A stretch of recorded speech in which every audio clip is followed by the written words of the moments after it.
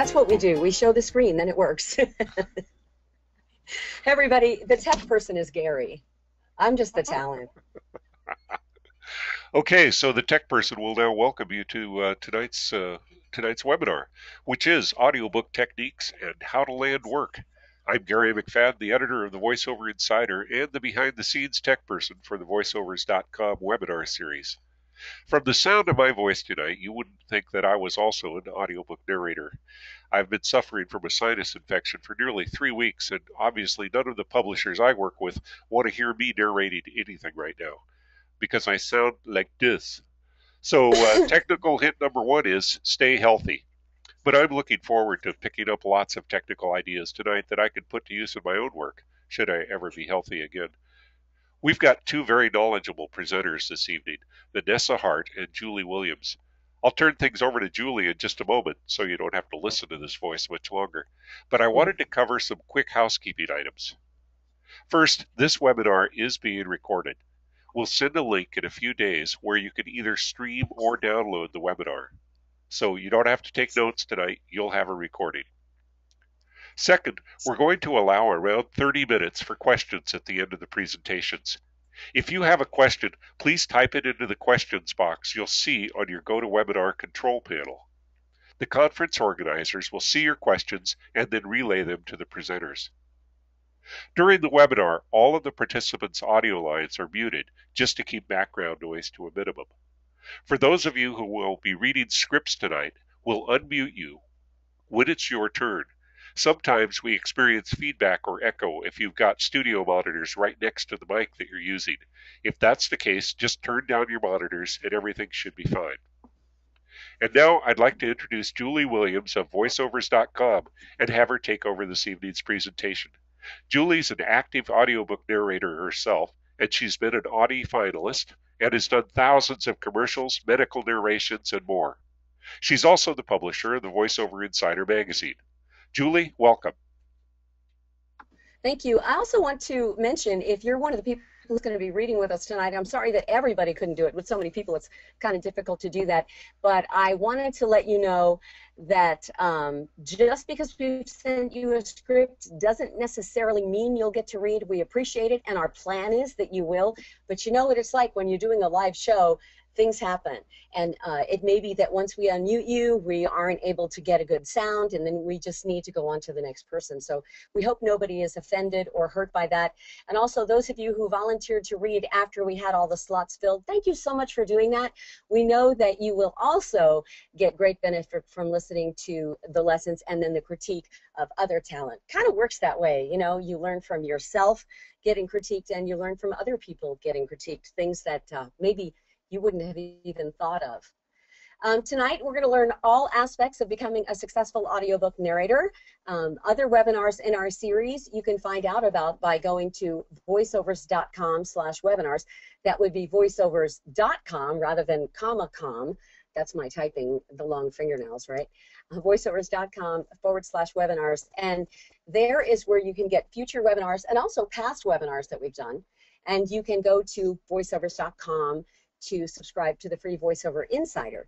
It's voice-overs.com. And that's a magazine. If you're not a member, you really should become one, because it's free to sign up. Every month you will get a magazine that's 20 to 40 pages full of articles written by some of the best top people in the industry, including Vanessa Hart and myself, and some other top talent who you've heard on webinars, who you've seen at VO 2013 Atlanta, or at Voice 20, you know, whatever it was, 2012, 2010, 2008. So be sure to sign up for the VoiceOver Insider. It's free. You can unsubscribe anytime, of course.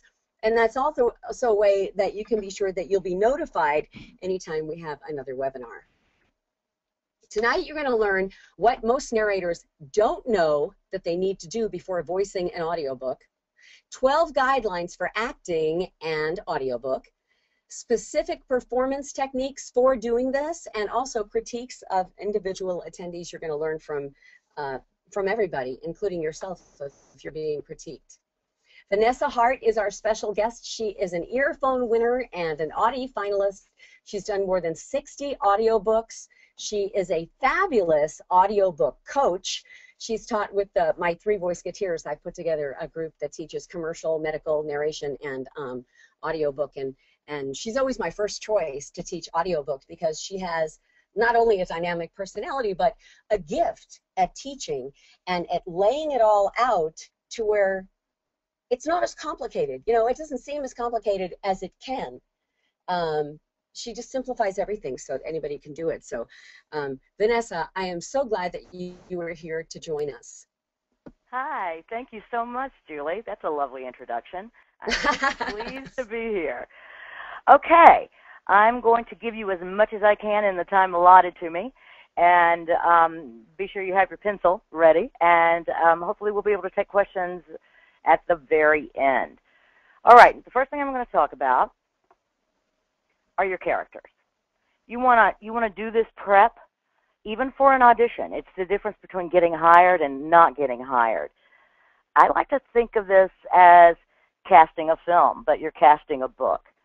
So the first thing that you're going to do when you're reading, when you're doing your prep, is write down all of the cues and clues that the author gives you. He said in his lovely, deep, growly voice, or she was as fiery as her hair was red, or the voice was like nails on a chalkboard. Every now and then you'll come across that, and unfortunately sometimes one of those characters will end up being a major character, so you have to listen to the author, but then you also have to deal with something. You have to pick something, choose something that is actually listenable for 6, 8, 9, 11, 12 hours. For instance, I'm doing an audition tomorrow, and it's a first-person book, and it says in the very first chapter that she has a really heavy New Jersey accent. Well, that's an interesting fact that I learned from the author, but it's not actually playable because the book is an 8-hour book. If I do a heavy New Jersey accent for 8 hours, everybody is going to, after an hour, you're not going to be able to listen to it anymore. So you write it all down, use what you must, and leave the rest.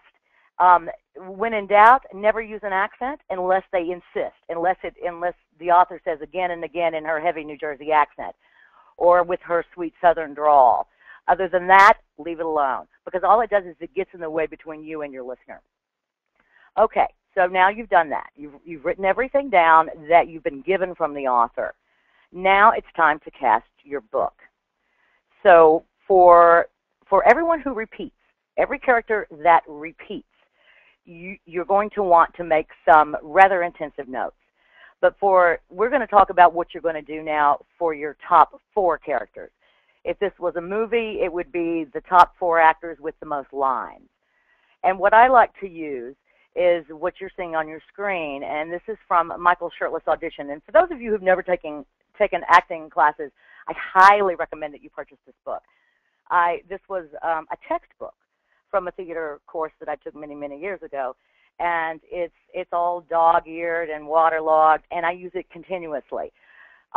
You are not going to have time to run through these 12 guideposts for every single character in your book, but you will find that if you get into the habit of doing it for your top 4 characters, the rest will come more naturally, and it will come faster. And you'll also find that by doing this, you'll develop pocket reads. You'll have pocket characters that you can pull out of your pocket at an instant and apply because you've done all this work.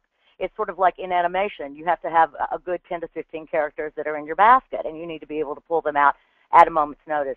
The same thing happens with audiobooks, because you'll find, you're going to have your top 4 characters, but in a lot of audiobooks, sometimes you'll have 30 repeating characters, 35 repeating characters, or you'll have 35 repeating characters and you'll be doing a series and they'll repeat from book to book to book to book.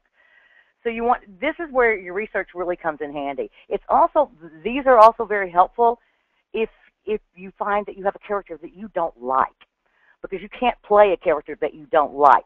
So if you use these guidelines, you'll be able to get into the character and figure out exactly from that character's point of view what makes that character tick. And once you have empathy with the character, then you'll find your way in.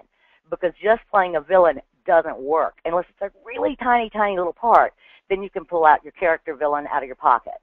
But otherwise, they have to be fully fleshed out characters. So this is a little guideline, and in the book, in Audition, there's a chapter on each of these. This is based on how to audition for a play. But it works it's the same thing. Acting is acting, whether you're in front of the camera, whether you're on the stage, or you are narrating an audiobook. The difference here is we get to play all of the parts. So what you want to do is you want to ask yourself about each character. Number one, the relationship. What is the relationship to the other characters in the book? Is this my lover? Is this my sister? And if so, how do we get along? Number two, what are you fighting for? Where is the conflict? There is conflict in every single scene. And the conflict is, I want something and you're not giving it to me fast enough. So you want to figure out what's happening in every chapter, every scene. And I find it also extremely helpful to, at the top of each chapter, write a 3 to 4 sentence synopsis of what's happening. Just the highlights. Oh, John is fighting to get Joan to marry him. If we're going to be really, really simple. Excuse me. I have to turn off my air conditioner. So you want to know what you're fighting for and why it is that you're not getting it immediately. Otherwise, there wouldn't be a fight. Number 3 is the moment before. This is really important. This is going to give you place, tone, atmosphere, what happened right before you start that chapter. What happened right before your heroine opens her mouth? Why does she open her mouth in the first place? Where has she been? How was her day? Is it daylight? Is it evening? Is she coming home from work and was it a good day? Or does she come into the house and everything's a mess? The children are screaming, the husband is nowhere to be found. So you want to firmly know what your moment before is before you speak. 4 is humor. A lot of narrators and a lot of actors, no matter what the medium, leave this one out. You need to find the humor in the scene. It is always there. Even if someone is dying or someone has just died, there's usually a moment where someone else is trying to make it okay. So look for it. It may not be there. I'm sorry. It may not be there in some scenes. It depends on how good the writer is. But in really good writing, it's always there. It's sort of like misery and joy sitting on the same bench. And really good writers put it all in there for you. And that leads us right into number 5, which is the opposite. So if using the example before, if someone has just died and this is a scene about mourning, where is the other thing? Where is the love? Where is the gentleness? Where is the empathy? Where is the humor? Find the opposite. If you read a chapter and you go, oh, well, this is what this chapter is about, turn that on its head and see what that teaches you. You'll almost always find something that you never even saw before, which leads you right into number 6, discoveries. What is actually happening in the scene? What do you learn that you didn't know beforehand? That's why books are grouped into chapters, because something happens. So you need to know where you're driving the chapter to. This is really a difficult thing. This is the fine line that narrators have to walk who do fiction, because we need to lead the listener to where we know the book is going without them ever knowing that they're being led, number 1. And number 2, discovering in the moment. You have to discover in the moment, even though you already know. But you have to allow the character to discover in the moment as you are being the maestro of the entire piece, if that makes sense to you. Communication and competition. This is simply about allowing every character to be heard. Sometimes you'll find a character that you don't like, or it's a really minor character, but I can promise you that if that character is in there, there's something to be said, something to be heard. So be sure that all of your characters are listening to each other.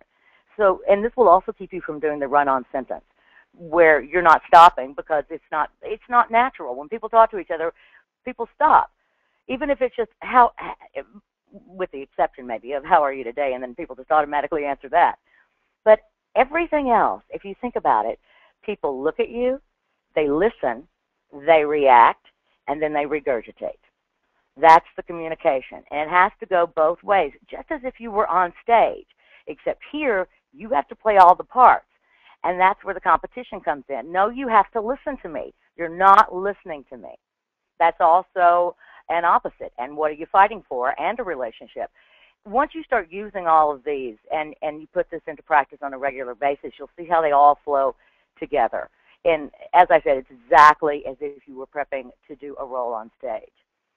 Importance. Find the importance. If it doesn't seem to be important, make it important. Find the events. This is exactly just simply what is happening. In this chapter, Joe goes to the store. Joe gets held up at the store.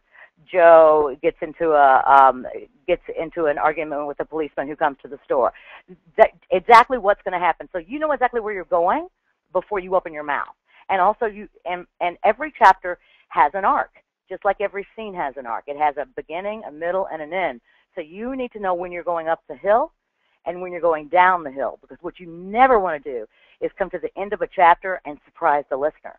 You want the listener to know that you're coming to the end of a chapter, that you're wrapping things up. And there are many different ways to close.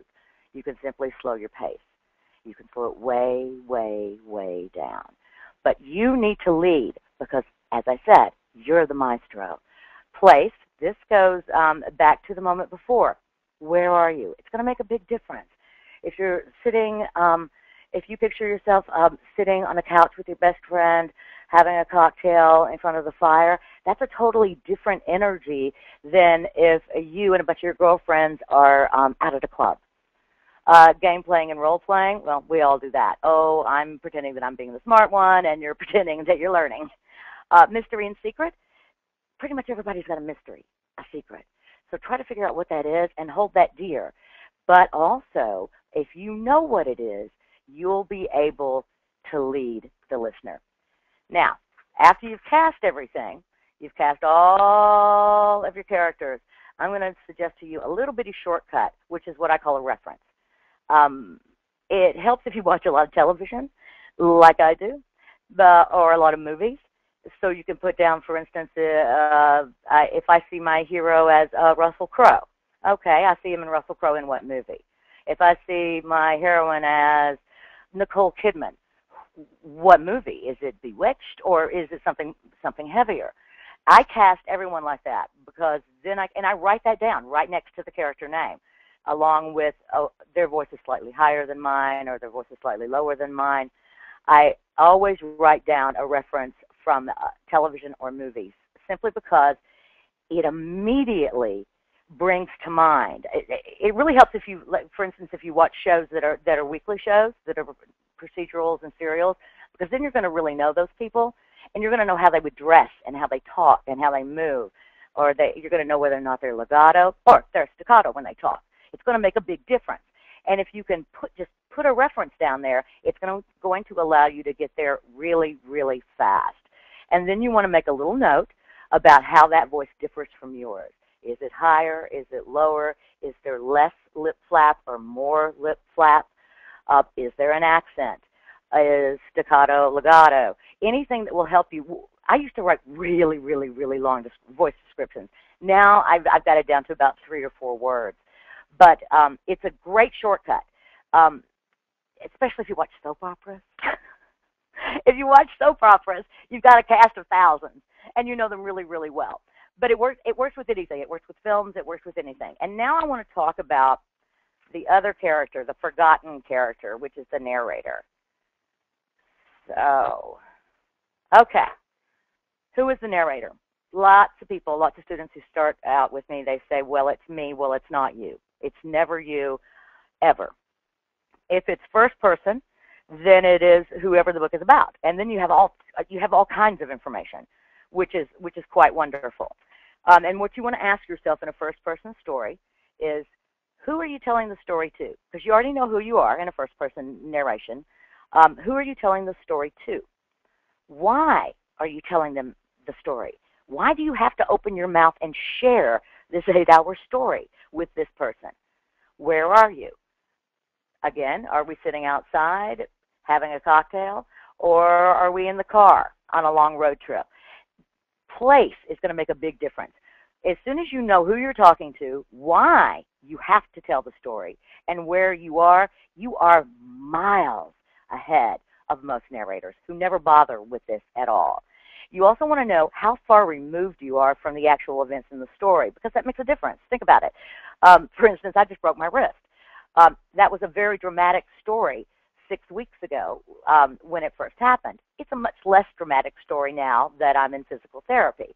So if this story is something that just happened, or if this story is something that happened 20 years ago and you're telling it to your granddaughter, that gives you a total difference in tone. And it's going to make a difference because it gives you something to hang your hat on. If you have answered these questions, who are you telling the story to? Why do you have to tell the story? Where are you? And how far removed are you from the actual events in the story? Last week, yesterday, 20 years ago? That is going to firmly entrench you in the narration. And I can tell immediately, and so can every other listener, they just don't know what it is. I can tell immediately if someone has done this work because they are immediately invested in the story. I don't know who they're talking to, why, or where they are, but they know, and you can tell the difference. Now, if it's a third-person story, it gets a little more complicated because then you have to figure out who is talking, and you have no hints. This you have to totally just make up. Basically, you pull it out of a hat. You figure out something that works. But never choose a crowd, number one. Oh, I'm telling this to a bunch of people, because that's not invested, and that becomes very presentational, which is not what you want. When you're doing audiobook work, what you want is to create as much intimacy as possible. You want to pull them in. Get the listener so that the listener is breathing with you. So the choices that you make here need to be really important to you. Because no one is ever going to, well, somebody might, because occasionally it does happen. You'll have a director who will go, okay, who was your third person? Because they can tell. They can tell who you were. They can tell that you were invested. So I always make it something really personal for myself, really high stakes. Oh, okay, I'm going to decide that the people in this book had a child, and the child is now asking the mother, and I am the mother in the book, is now saying, why are we at war? Why are we still at war? And how did you meet? And I'm going to say, let me tell you that whole story. And I'm going to be sitting by her bedside and telling it to her night after night about how it started. Now, nobody cares about this choice that I've made, but it invests my reading and my narration with gravitas, heft. Okay, that's all I got. Now we're going to have some readers. Who we got? Carol? Well, it says I'm unmuted, so I guess I say aloha. This is Carol from Maui. Sorry, I was muted when I was talking away. Yeah, Carol, let me read this. Can you hear me now? Carol? Yes. Hi. Hello, darling. How are you? I'm good, baby. How are you? I'm fine. Okay, you want to give this a go for me? You're doing the quickie, right? I'm doing the quickie. Okay. Do you want me to slate it or just start? Just start. Just start. Jesus, God, help me, I thought. My next thought was even weirder. When I was 7 years old, I caught a men's softball game line drive right in my chest. It was at our Bronx Irish neighborhood's annual NYPD versus FDNY barbecue. And it happened as I was on the finest first baseline, cheering on my patrol sergeant dad, who was on the mound pitching. I don't remember the ball hitting me. Don't remember a thing about it. They said my heart actually stopped.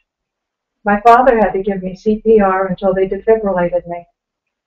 I don't remember any light at the end of a tunnel or any sweet-faced guardian angels beckoning me heavenward. Only pain. And the silently moving mouths of the adults looking down on me, seen as if through an incredibly thick piece of glass. I felt the same sense of disconnection as I looked down and saw the warm brown eyes staring up at me through a foot of bloody rainwater.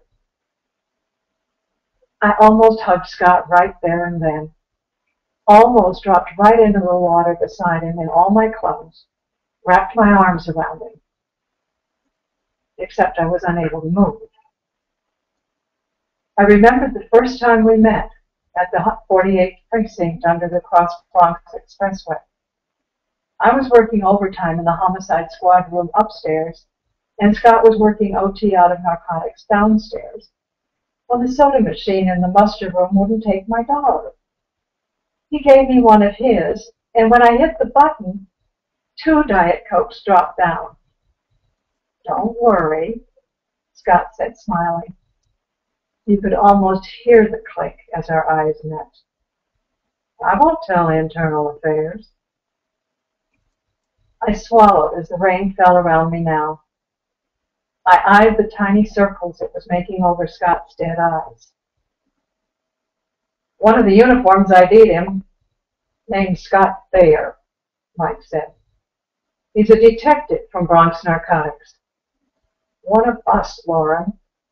This is as bad as it gets. Somebody killed a cop."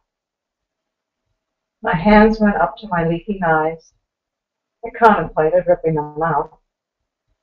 "He was beaten very badly," my partner continued, sounding to me like he was speaking from somewhere out past Pluto.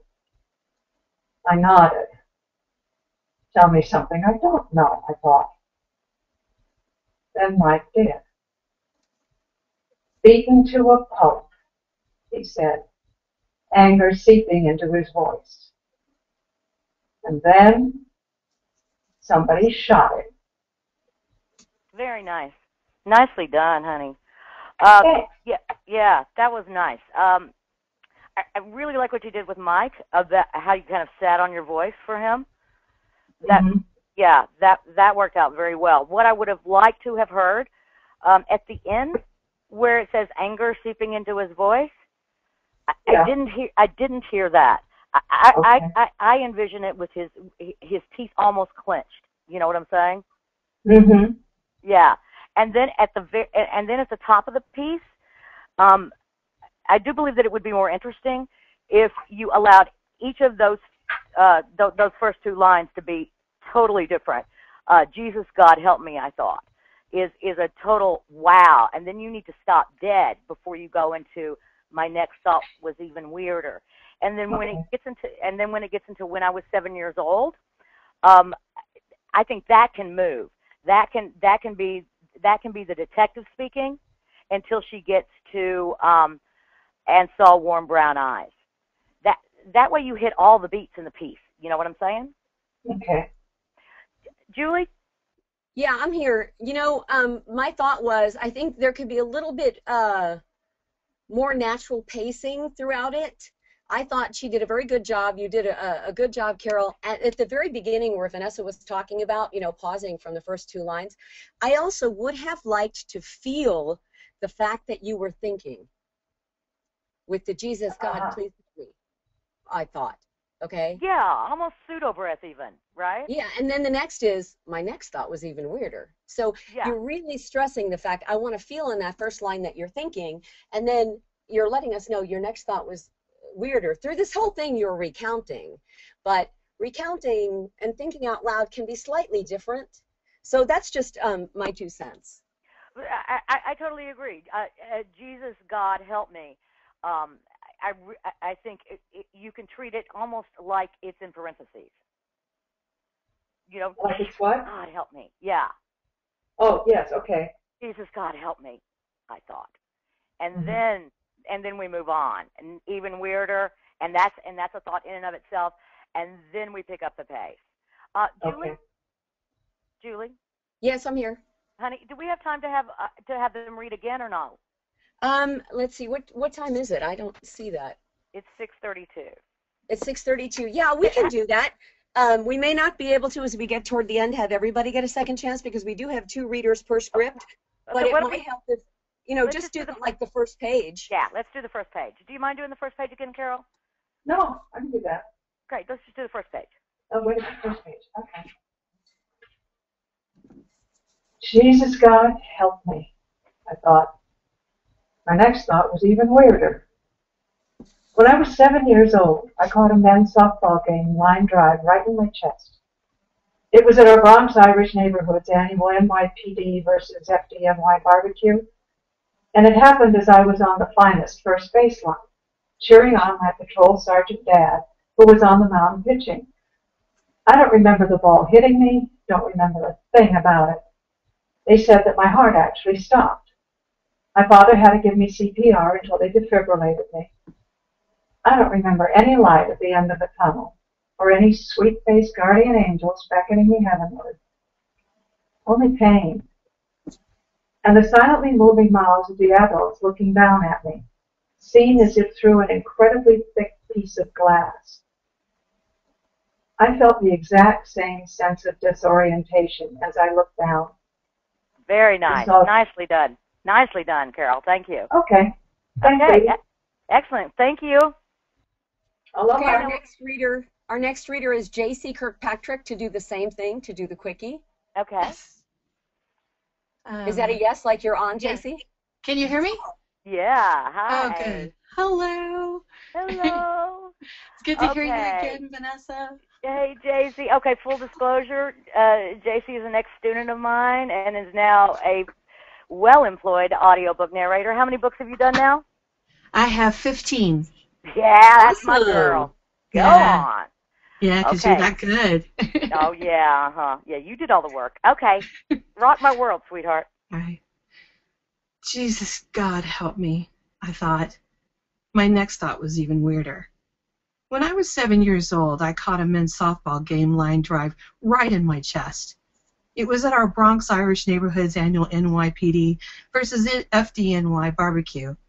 And it happened as I was on the finest first base line, cheering on my patrol sergeant dad, who was on the mound pitching. I don't remember the ball hitting me. Don't remember a thing about it. They said that my heart actually stopped. My father had to give me CPR until they defibrillated me.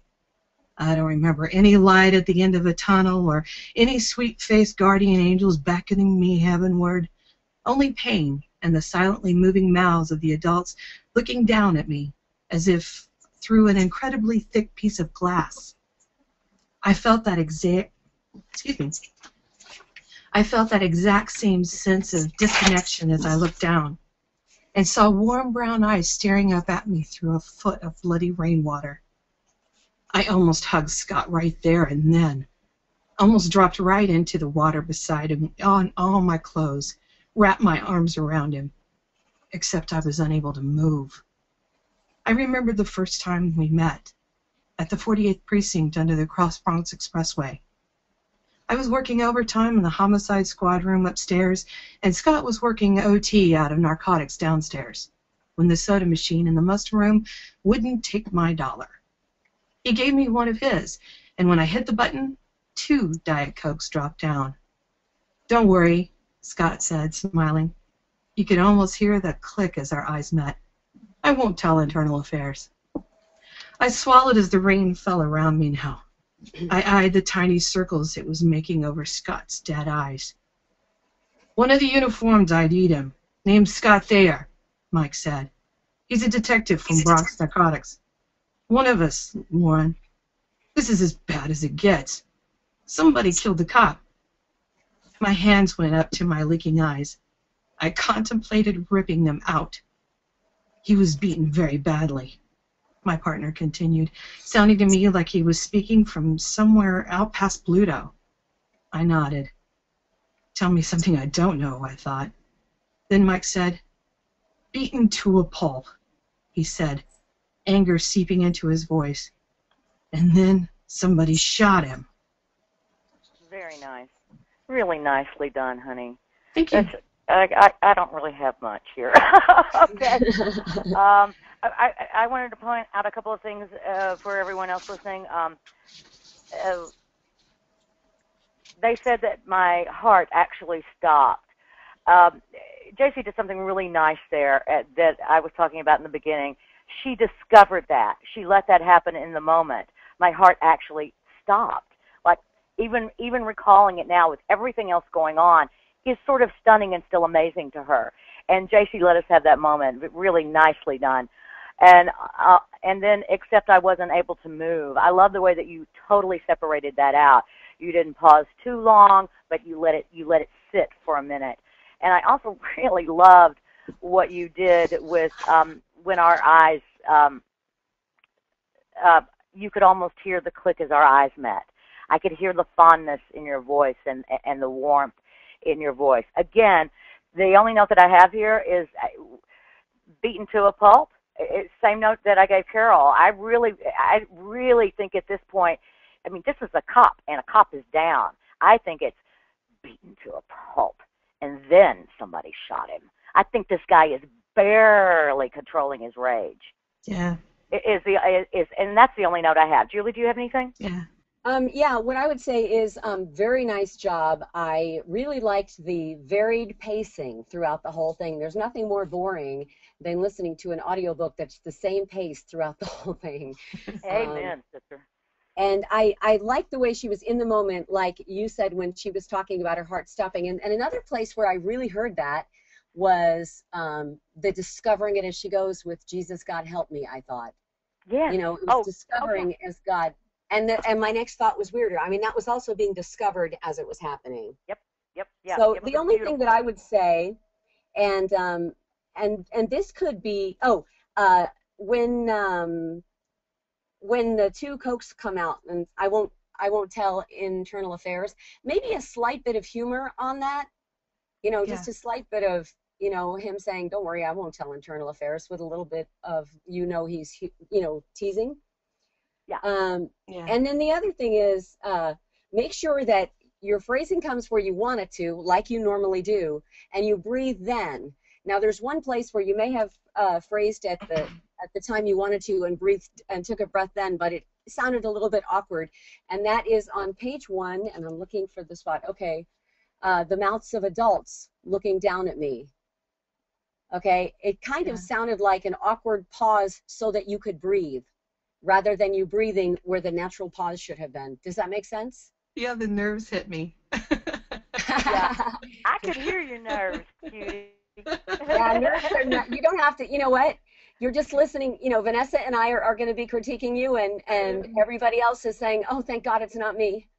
Well, that's happened when I've done public speaking and I was PTA president. Nerves would hit me right in the middle of what I was doing. I was like, come on, they're going to kill you. They would have killed you already. Just relax. And then I calm down and go back to me. But yeah, nerves hit me right in there, and I'm like, calm down. No, you did a great. It was just really quite lovely. That just very nice work. God, you're good, girl. Okay. Thank you, man. And you know, for the benefit of anybody else that is going to read for us, neither Vanessa nor I believe in beating people up and telling them to get out of the business. We believe in telling them what their strengths are and what they can work on, because that's really what we need. Well, thank you. Moving on. Can we move to Orchid Blues? Thank you so much, JC. Thank you, ma'am. Now, the third page, I'm going to have to scroll down, but we have first up Frederick Humberstone. Hello, can you hear me? Yes. Hi, Frederick. Hi, how are you this evening? I'm excellent. Thank you for reading for me. Oh, you're more than welcome. This sounds like fun. Good, so you're not going to get nervous in the middle, right? Oh, I hope not. Men. Okay. You want me to start? Yeah, Very take good. it away. Holly Barker opened her eyes and felt for Jackson. His side of the bed was empty, and she could hear the shower running. She moved her hand to the warm place on her stomach and found Daisy's head. She scratched behind an ear and was answered with a small sigh. Daisy was a Doberman Pinscher, and she liked to sleep with her head on Holly's belly. Holly heard the shower turn off, and a moment later, Jackson's bare feet padding across the bedroom carpet. She raised her head, tucked a pillow under it, and eyed him, naked, wet hair, in a hurry. She liked him naked. So, she said, where am I going on my honeymoon? Same place as I am, Jackson replied, stepping into his boxer shorts and selecting a white shirt from a drawer. I'm relieved to hear it, she said. And where is that? Some place you'll probably like, he said. Probably like? You're not even sure I'm going to like it? I think you will, he said. But in the immortal words of Fats Waller, one never knows, do one? This is how you treat your wife? I don't have a wife. You will by high noon, or my daddy will shoot you. Ham wouldn't shoot me. He's too nice a guy. He would if he knew you wouldn't tell me where I'm going on my honeymoon. He knows, and that's enough for Ham. Wait a minute, she said. My father knows where I'm going on my honeymoon, and your wife doesn't? I told you, I don't have a wife. You're driving me crazy, she said, falling back onto the pillow. If you don't pull that sheet over your breasts, you're going to drive me crazy, he replied, looking at her in the mirror. She kicked the sheet off completely, disturbing Daisy's sleep. Take that, she said. I intend to, he said. When we arrive in what-you-call-it. Why are you rushing off? She asked seductively. Don't point that thing at me, Jackson said. I've got a closing in half an hour. Then I have to do some dictating before I leave the office. And then, on the way to the courthouse, I have to pick up the tickets at the travel agent's and stop at the bank for some traveler's checks. Why didn't you have the tickets sent here? She asked. Because you would have ripped them open to find out where you're going on your honeymoon. Tell you what, if you'll call yourself Mrs. Oxenhandler for the rest of your life, I'll tell you where you're going on your honeymoon. Jackson, I keep telling you, nobody would choose to be called Mrs. Oxenhandler. You're stuck. You were born with it. Can you imagine my cops calling me Chief Oxenhandler? They couldn't keep a straight face. I think that's a very dignified name for a chief of police, Jackson said, trying to look hurt. It's a very dignified name for someone who handles oxen, she said. Well, he sighed, I guess you'll find out where you're going on your honeymoon when you get there. See you at the courthouse, he said. In Judge Chandler's courtroom, and you'd better be there early, she called after him. She fell back on the bed. She would always remember that picture of him, standing in the doorway in his white linen suit and gold tie, with his hair still wet. Nice. Nicely done. Thank Okay. you. Okay, here we go. So, just a little housekeeping. Whenever you move from the character back to the narrator, you have to pause. For instance, you're driving me crazy. Beat, she said, falling back onto the pillow. You can never run that together, okay? Gotcha. Okay. Yeah, go ahead and beat me up. I'm a guy. I can take it. So you can never run that together. And so you just need to be really careful that you don't get into the habit of doing that, because the directors will slap you down for it. Very good. Okay, and at the end of the piece, there's something called a classic close, but any close will do. When you're coming to the end of something, you want to, as I was saying earlier, you want to telegraph that it's coming to an end. So after you do in Judge Chandler's courtroom, and you'd better be there early. Now, for instance, right here it says she called after him. So that you have to do that. So instead of just saying in Judge Chandler's courtroom and you better be there early, it's going to be like in Judge Chandler's courtroom and you better be there early. You see what I'm saying? Yes, ma'am, I do. Okay, she's calling to him as he's walking out the door. You can't actually increase in volume on the mic, but what you do is you increase your vocal intensity. And a way to get to that is to put your fists up in the air and clench them. That will give you the intensity that you need. And it will sound like volume, but anybody that's listening on earbuds will not have to pull them out of their ears. And then, after, what? Do I still have a little beat to skip between early and she called after him? Exactly. Okay. Early, she called after him. And now you want to close it out. She fell back on the bed. She would always remember that picture of him, standing in the doorway in his white linen suit and gold tie, with his hair still wet. Ooh, you're good.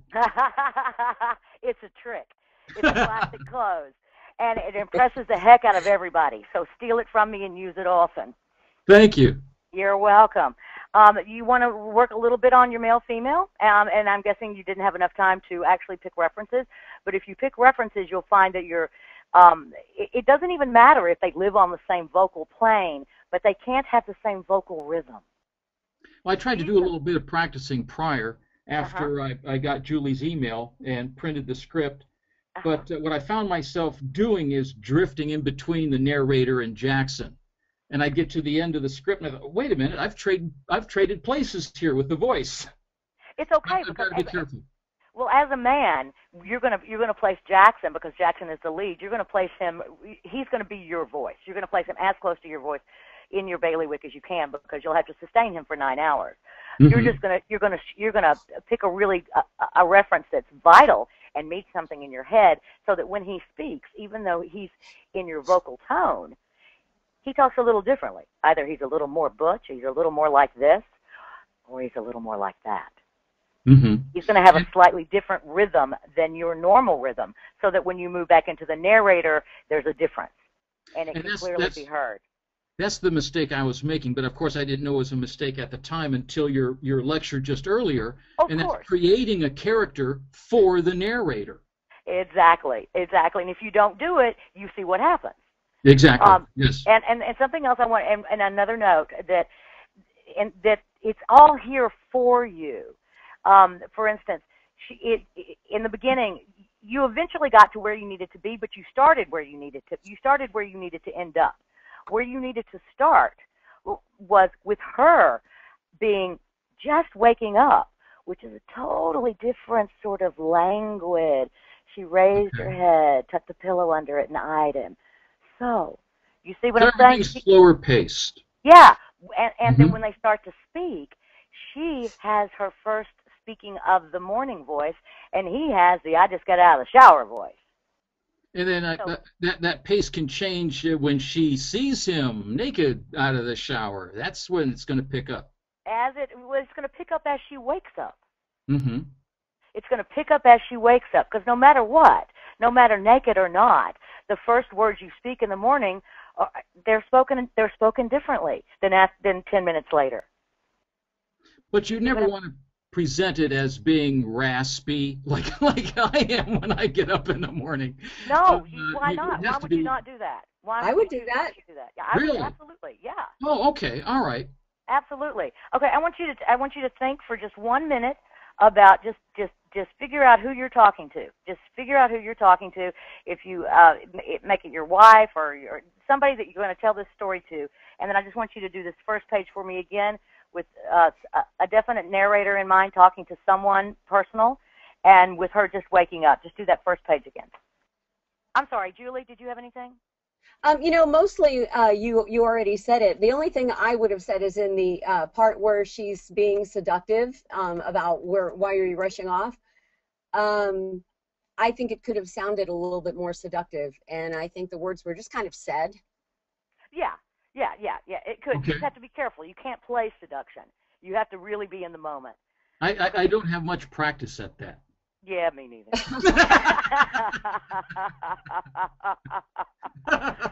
Yeah, it's like whenever there's a sex scene, don't work it, man. Just get through it. Okay, all right. Let's try that first. Just that first page, please. Holly Barker opened her eyes and felt for Jackson. His side of the bed was empty, and she could hear the shower running. I want to stop you. Who are you talking to? Going too fast? Yeah, who are you talking to? Don't know.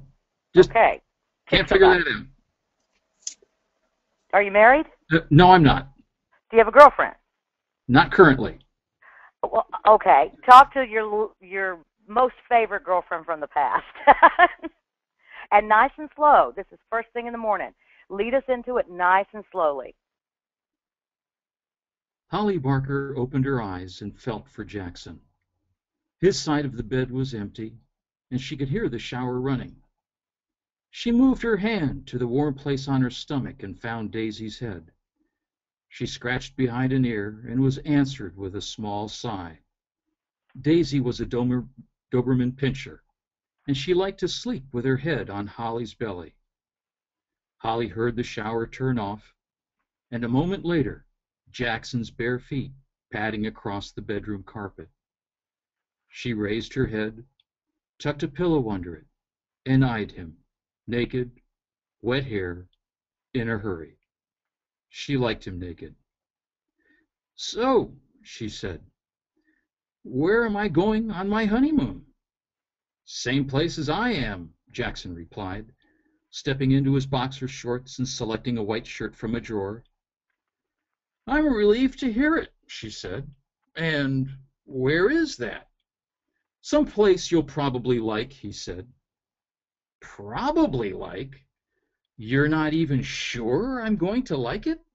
Much better. Much, much, much better. Julie, do you have anything? No, I think that was much better. Yeah. Thank Okay. you.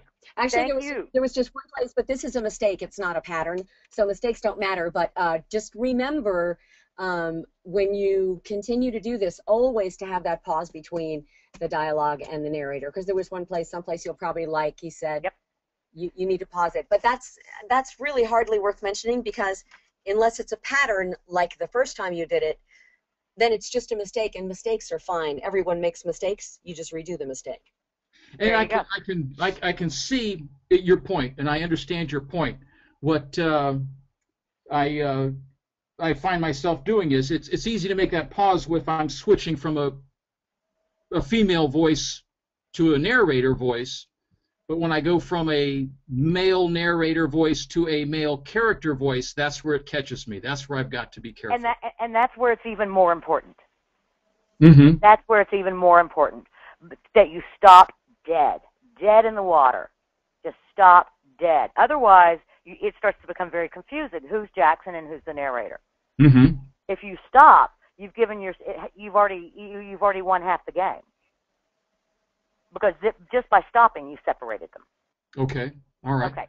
Okay. That's it. Thank you, Frederick. And now we're looking for Al. Thank you. Yes. Hi.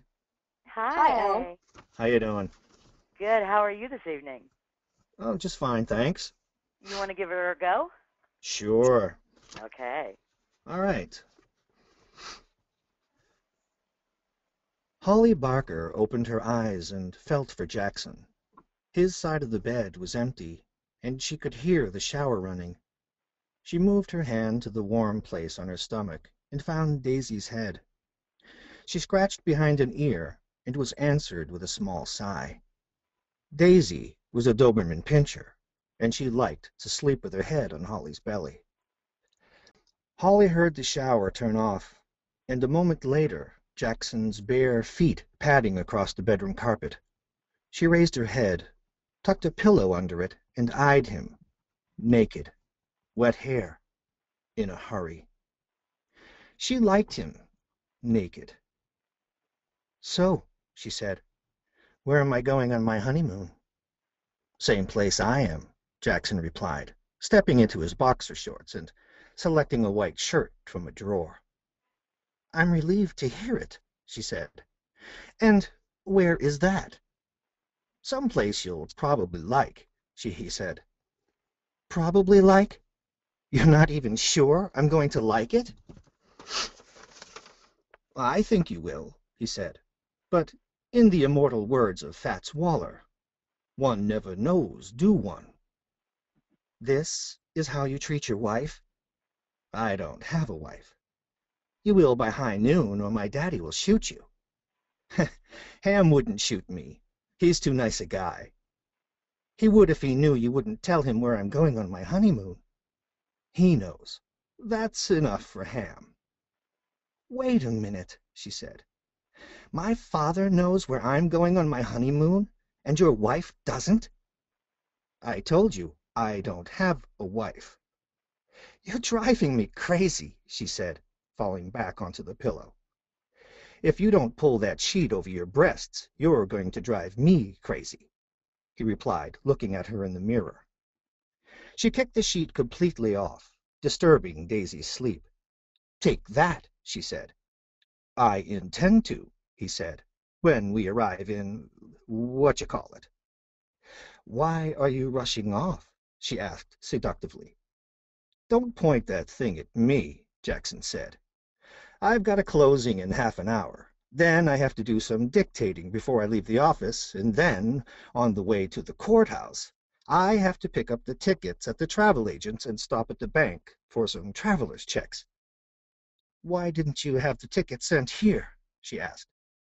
Because you would have ripped them open to find out where you're going on your honeymoon. Tell you what. If you'll call yourself Mrs. Oxenhandler for the rest of your life, I'll tell you where you're going on your honeymoon. Jackson, I keep telling you, nobody would choose to be called Mrs. Oxenhandler. You're stuck. You were born with it. Can you imagine my cops calling me Chief Oxenhandler? They couldn't keep a straight face. I think that's a very dignified name for a chief of police, Jackson said, trying to look hurt. It's a very dignified name for someone who handles oxen, she said. Well, he sighed, I guess you'll find out where you're going on your honeymoon when you get there. In Judge Chandler's courtroom, and you better be there early, she called after him. She fell back on the bed.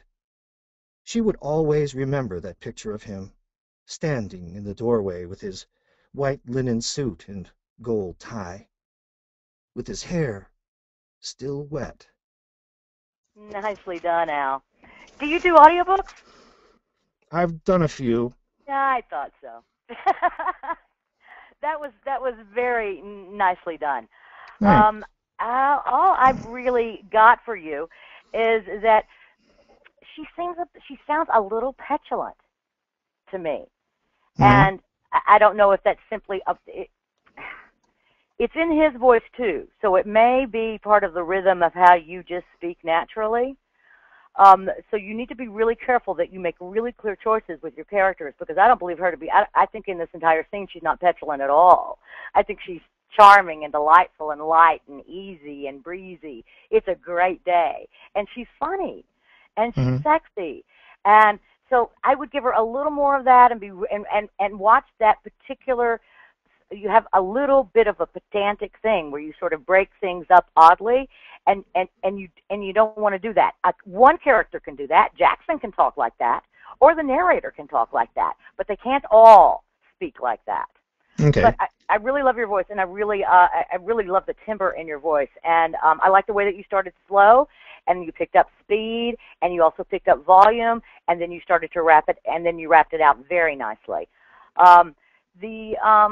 Where he says, I intend to, this whole little section, at the bottom of page 2, where, you're driving me crazy.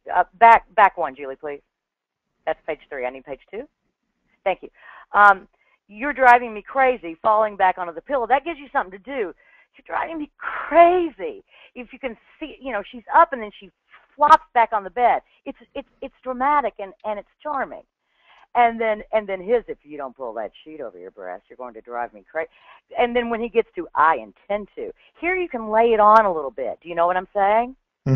I mean, almost a growl. It's from the, if you don't pull that sheet over your breast, I intend. Yeah, I mean, it's going to be great, baby. Whenever we get there, then he immediately changes, right? Then he gives us the opposite, which was what we were talking about. He's like real sexy, real serious. And yeah, but I'm not telling you, moving on, got to go. So I'd like you to take, Julie, do you have anything? I just wanted to say, great phrasing. I could feel what you were saying, and really good differentiation between the male and female characters. Agreed. I totally agree. But I'd like to hear him a little more gruff, and I'd like to hear her a little lighter. And what I'd like for you to do is start at You're Driving Me Crazy and just read to the bottom of the page, if you wouldn't mind. Okay.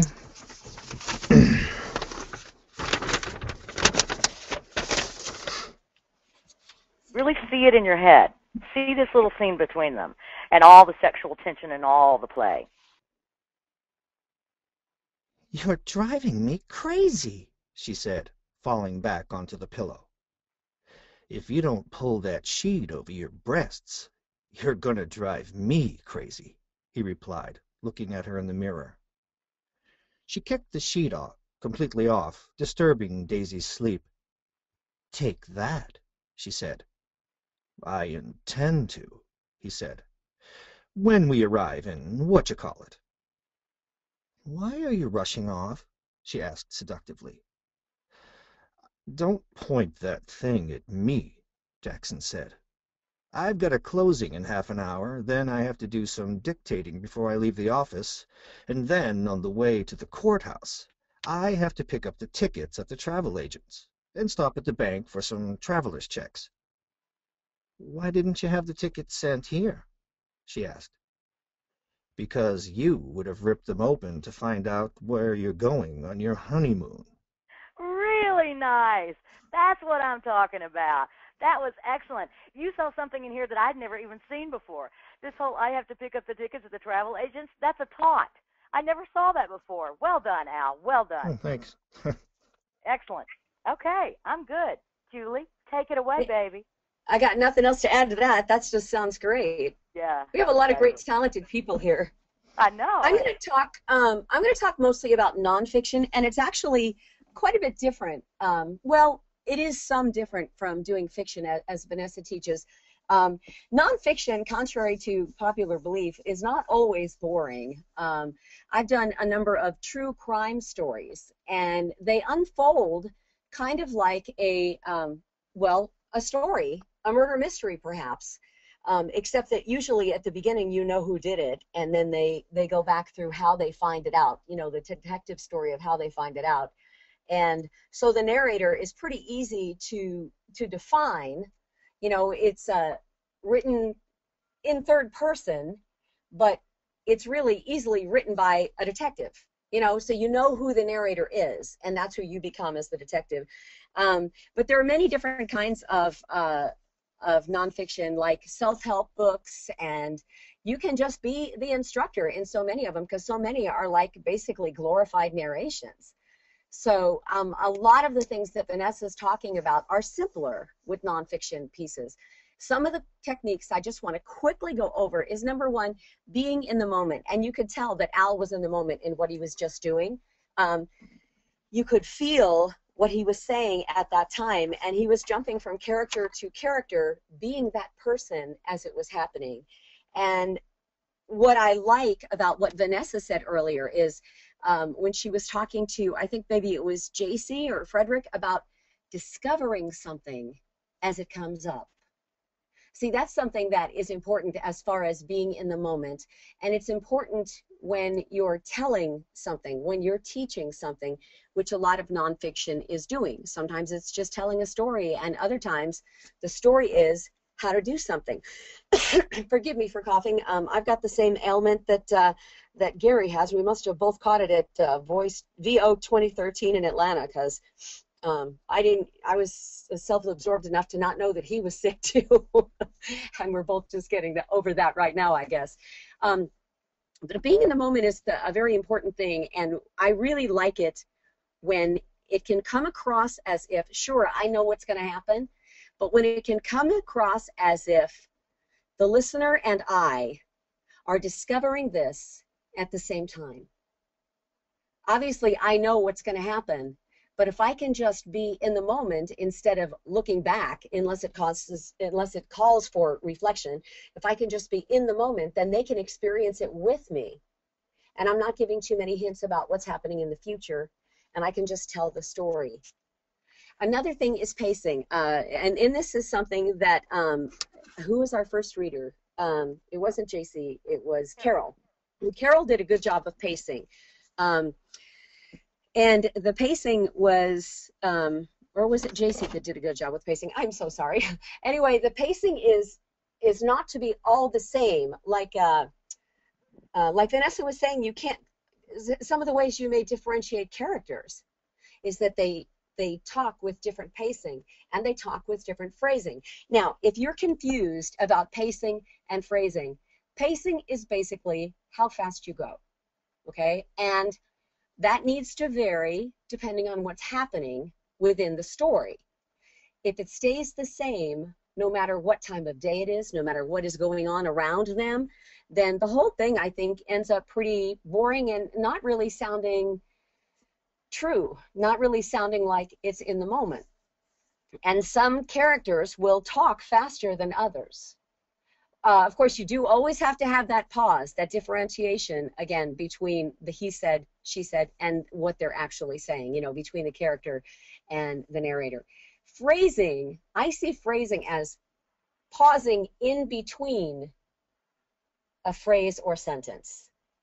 And sometimes you can actually talk a little faster, have a slightly faster pace if you are going to phrase a little bit, pausing where we might automatically pause in the middle of the dialogue or even in the middle of the narrator telling the story. Okay, so phrasing means don't start at the capital letter and end at the period and then start over again. You've got to feel it. And again, this all comes back to being in the moment. And then the next thing is add life to the story. And I say by putting more notes in your song. And that is something that I noticed Frederick did. He had a good variety of notes in his song. But don't sound sing-songy. You know, you've got to have all the inflection and the storytelling right. But if you just tell it on the same note the whole time, it's going to be quite a monotone story, and they have to listen to you for 12 hours. God help them. You see what I'm saying? So you might want to add some life to the story. So Frederick did that really well, and then Al, when he was changing characters, he did some of that too, just by putting the lady just a little bit higher note, you know, a little bit softer coming out. And so that can add a lot of life to the story, and it just makes it more interesting. Okay, we're going to have some people read right now, and this story is from the biography of C.S. Lewis that I did a couple of years ago. And I think it shows that not all biographies are boring. In fact, I kind of like biographies. But this is all done in third person. Jill Janovitz is the one who's going to be doing this. Jill and William, right? So do Jill Janovitz first. Hello, can you hear me? Hi, Jill. I sure can hear you. Okay, great. Okay, have you had a chance to look at the script? I have, yes. Okay, tell us the story. The hungry, frightened young men peered out at a blasted landscape. What they saw resembled a graveyard more than farm fields. Frozen, barren ground studded with twisted metal monuments to the destructive power of modern warfare. The driving snow stung their faces, while the wind seemed to bring together the cries of thousands of wounded men in its unnerving howl. The armies that faced each other that day had endured nearly 3 years of stalemate. Soon it would be the Somerset Light Infantry's turn to charge into a deadly blizzard of bullets and shrapnel, trying to gain ground that no sane person would desire. Then again, insanity was the rule here. No sooner had the dull booming reached the soldiers' ears than they perceived an even more ominous noise of war, the raspy screeching of outgoing artillery shells passing overhead. The boys gasped as instead of the usual faraway thud of impact, some of the rounds exploded with a crash just in front of their position. Okay, good job, Jill. Now, what I liked about what you did is that I could feel that you were feeling what you were doing. What I think can be worked on, though, is it seemed to me that when you were emphasizing something, you were kind of punching the words harder and harder when the certain word came. You know what I mean? Yes. And a lot of times, it's better to emphasize something by even getting quieter on it rather than getting louder on it. Because remember, you want to draw the listener into your story. And if you get your inflection off, or if you start punching words, you're hitting them too hard to emphasize them, it's like slapping them out of the story. Generally, assuming that it's a good book, which, you know, a lot of them are, most of them are maybe, the words can speak for themselves. So you don't necessarily have to punch them real hard. Soon it would be the Somerset Light Infantry's turn. Oh, my screen is gone here. Into a deadly blizzard of bullets and shrapnel, trying to gain land that no sane person would desire. So I didn't have to punch blizzard. I didn't have to punch bullets or shrapnel, but just to say it and let the words be felt without punching it is all we need. The light infantry's turn to whatever into a deadly blizzard of bullets and shrapnel. Can you feel what I'm saying there? I do, I see. Okay. And Vanessa, do you have anything to add to that? No, the only note that I have on top of that is when, and you're right, Julie, this is beautiful writing. When you're given a gift of writing this nice, you can, the words will do the work for you, which is basically what Julie was saying. But respect them when you get to it's unnerving howl. Let howl howl. That's all I've got. Yeah, that's good. So you color the words, but don't ever punch them. Right. Coloring them is making them sound what they sound like, just like what Vanessa is saying. You know, screeching, raspy screeching. They perceived an even more ominous noise. Okay, I didn't go ominous. I just said ominous to make it feel ominous. And after noise, I have my screen cut off, so I can't help you there. But anyway, just make sure instead of hitting and punching words, when you want to emphasize them, color them. Or you can pause before them or pause after them if that's how it feels right. But the main key is you have to be telling the story, which means being in the moment. Now, no, you're not there on the battlefield, but you know about this story on the battlefield. You know what happened. Okay. Does that make sense to you, Jill? It does. It does make sense. Okay, why don't you do this, because this is my favorite place, because at the beginning you were the hungry, frightened young men, but you got better as you went along, and I kind of like the second paragraph better, so why don't you redo the second paragraph for us? Soon it would be the Somerset Light Infantry's turn to charge into a deadly blizzard of bullets and shrapnel, trying to gain ground that no sane person would desire.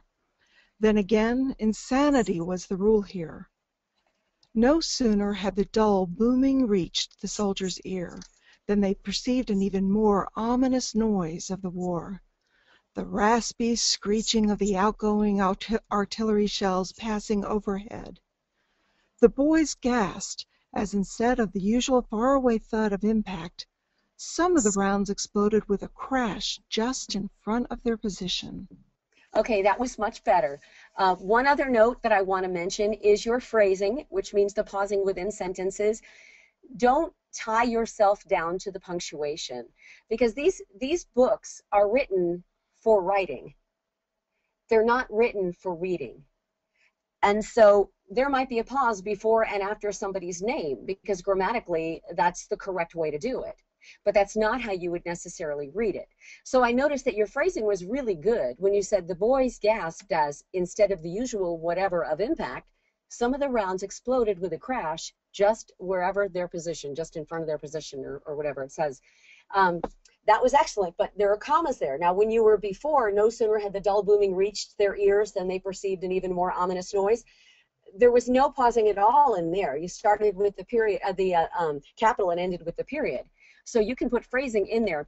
No sooner had the dull booming reached their ears than they perceived an even more ominous noise, the raspy screeching of outgoing artillery. You see what I mean? I paused 2 or 3 times in there, even though they didn't put a period there. Okay. So remember that you need to feel where you're going and not be locked into where they put the periods, because that's not necessarily where the pauses need to be when you're reading.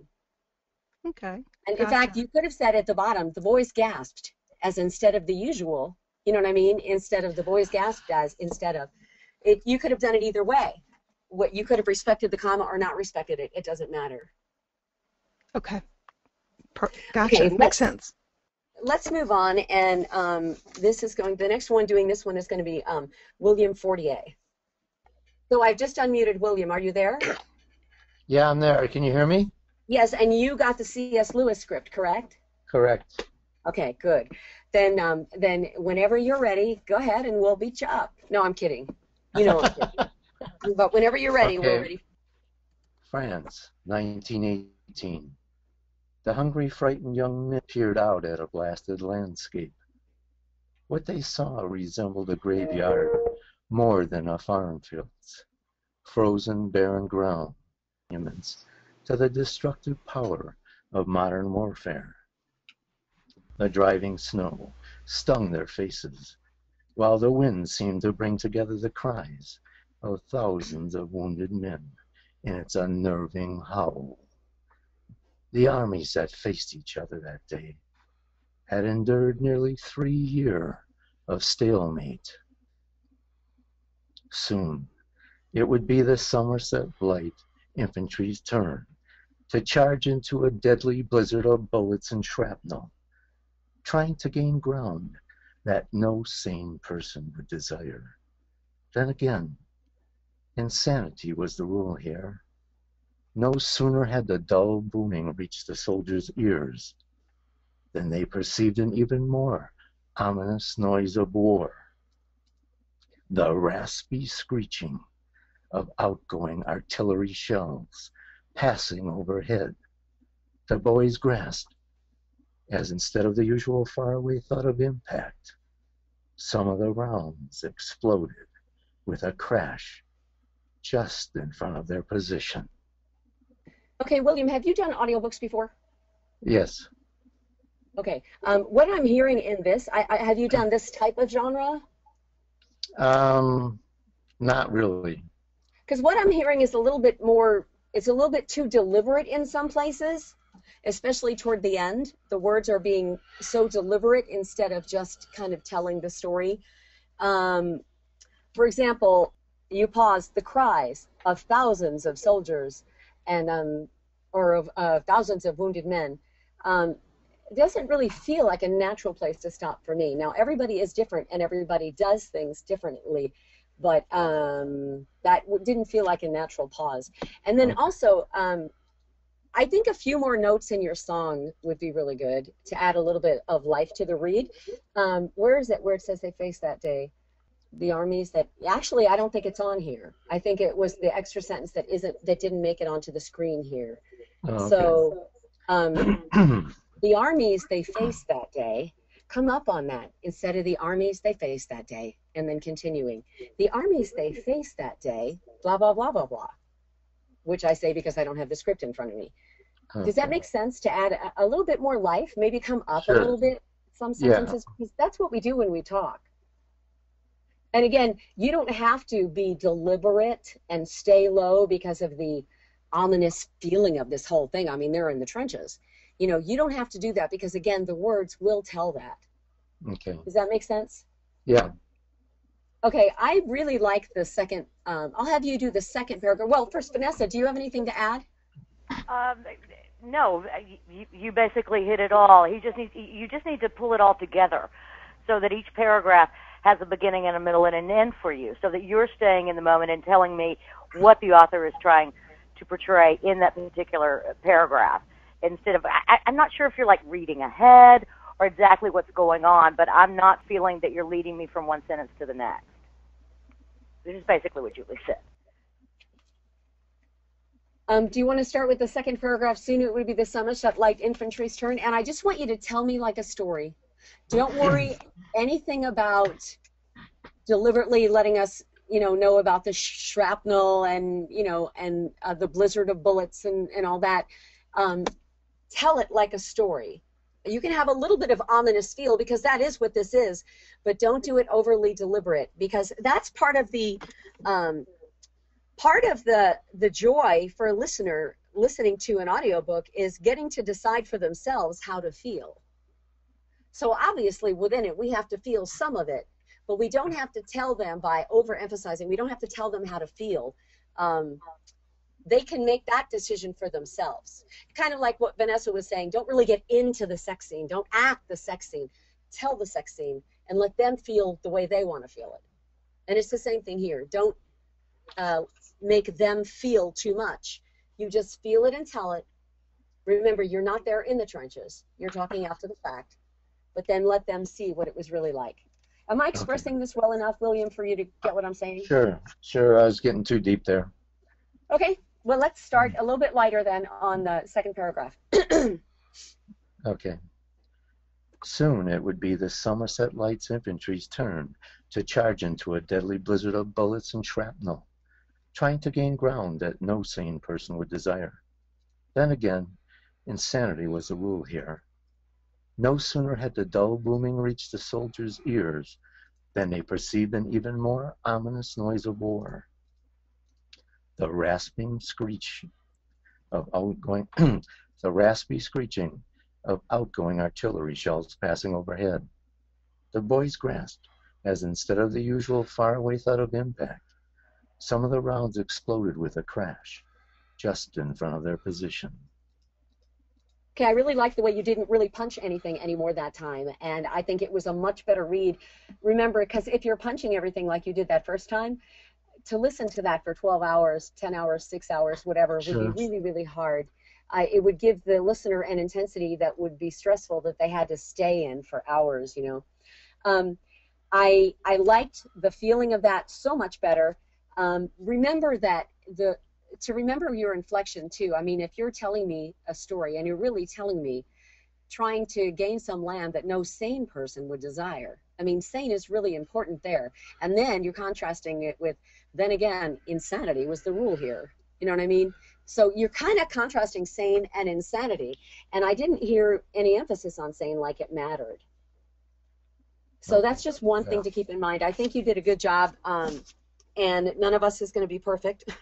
And obviously you're working in audiobooks, so I think that you're doing well. And I want to thank you for reading for us. Do you have any questions? No, I appreciate your input. No problem. Okay, so the next reader we've got coming up then is going to be Bob Bowersox, and reading Man Who Mistook His Wife for a Hat. Yes. This is a very fascinating book. Do you know what this book is about? Because the excerpt really doesn't tell you. No, I've heard of it, but I have not read it. It is about a bunch of mental, I don't know, maybe enigmas, you could call it.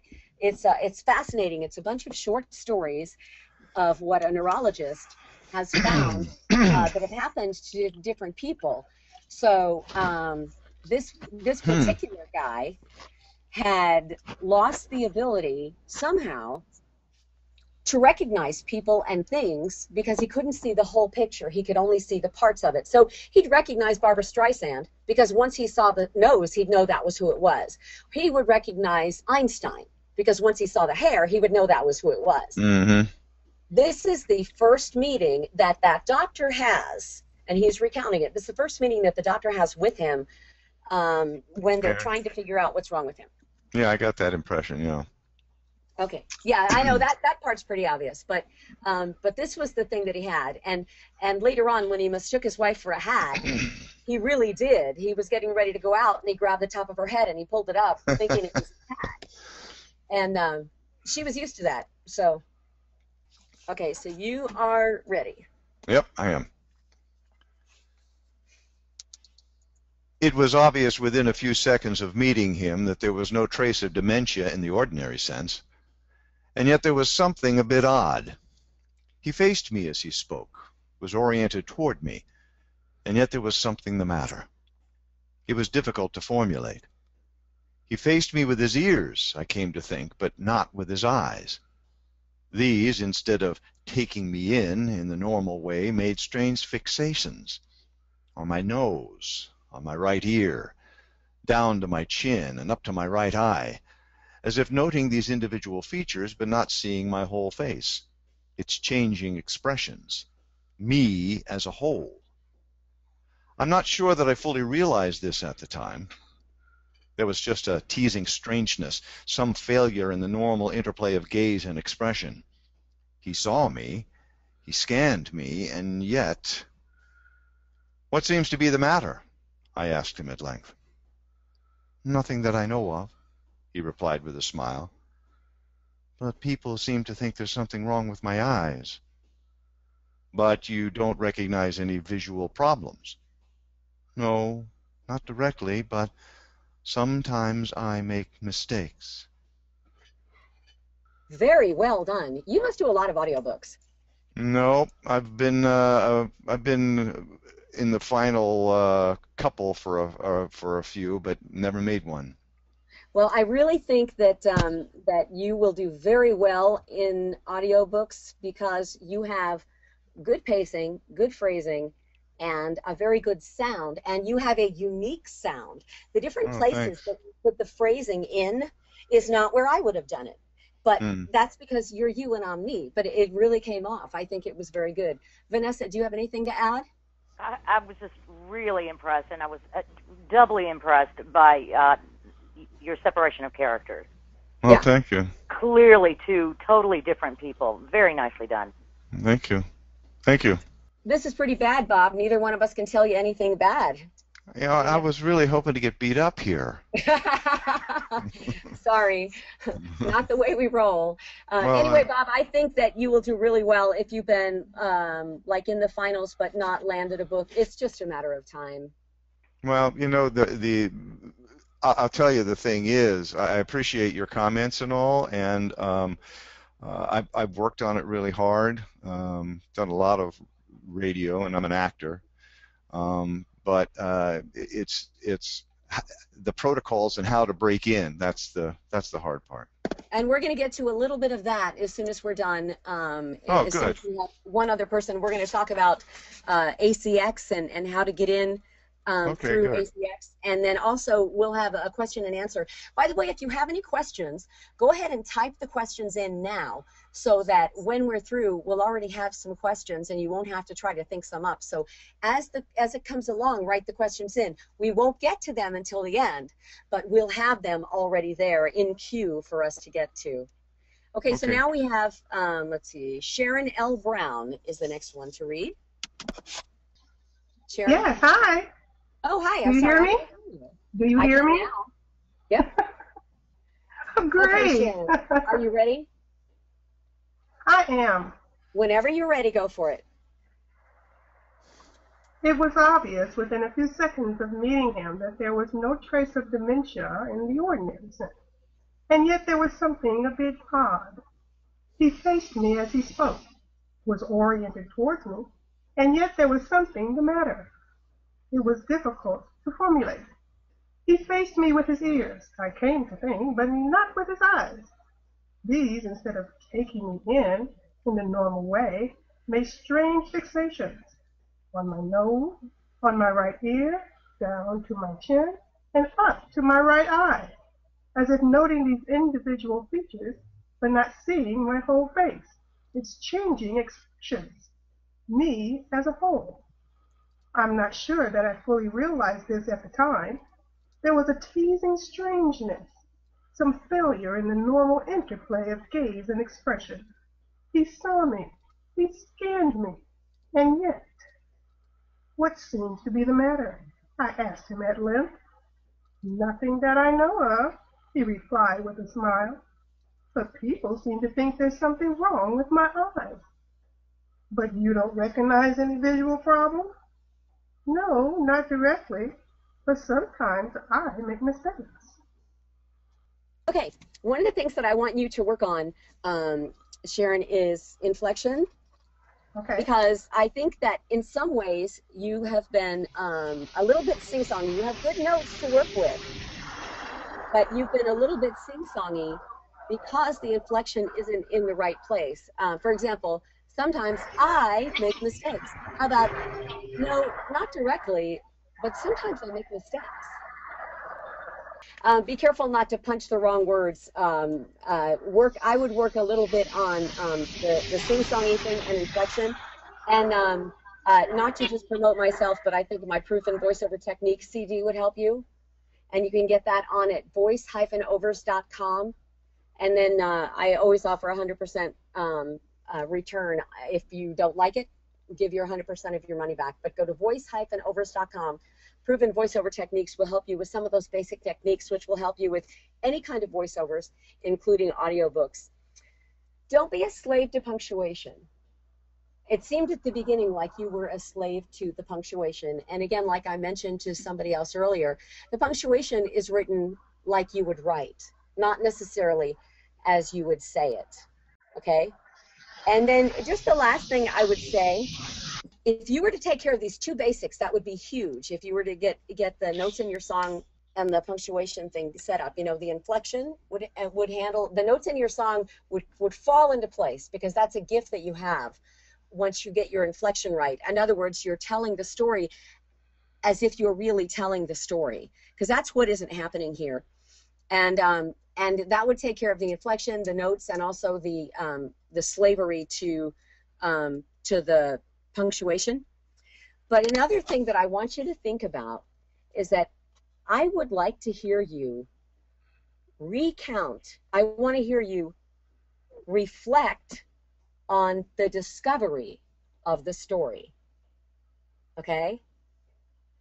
So he was thinking back. He's reflecting on this discovery. Like the guy's looking at him, and this and that and the other thing is happening.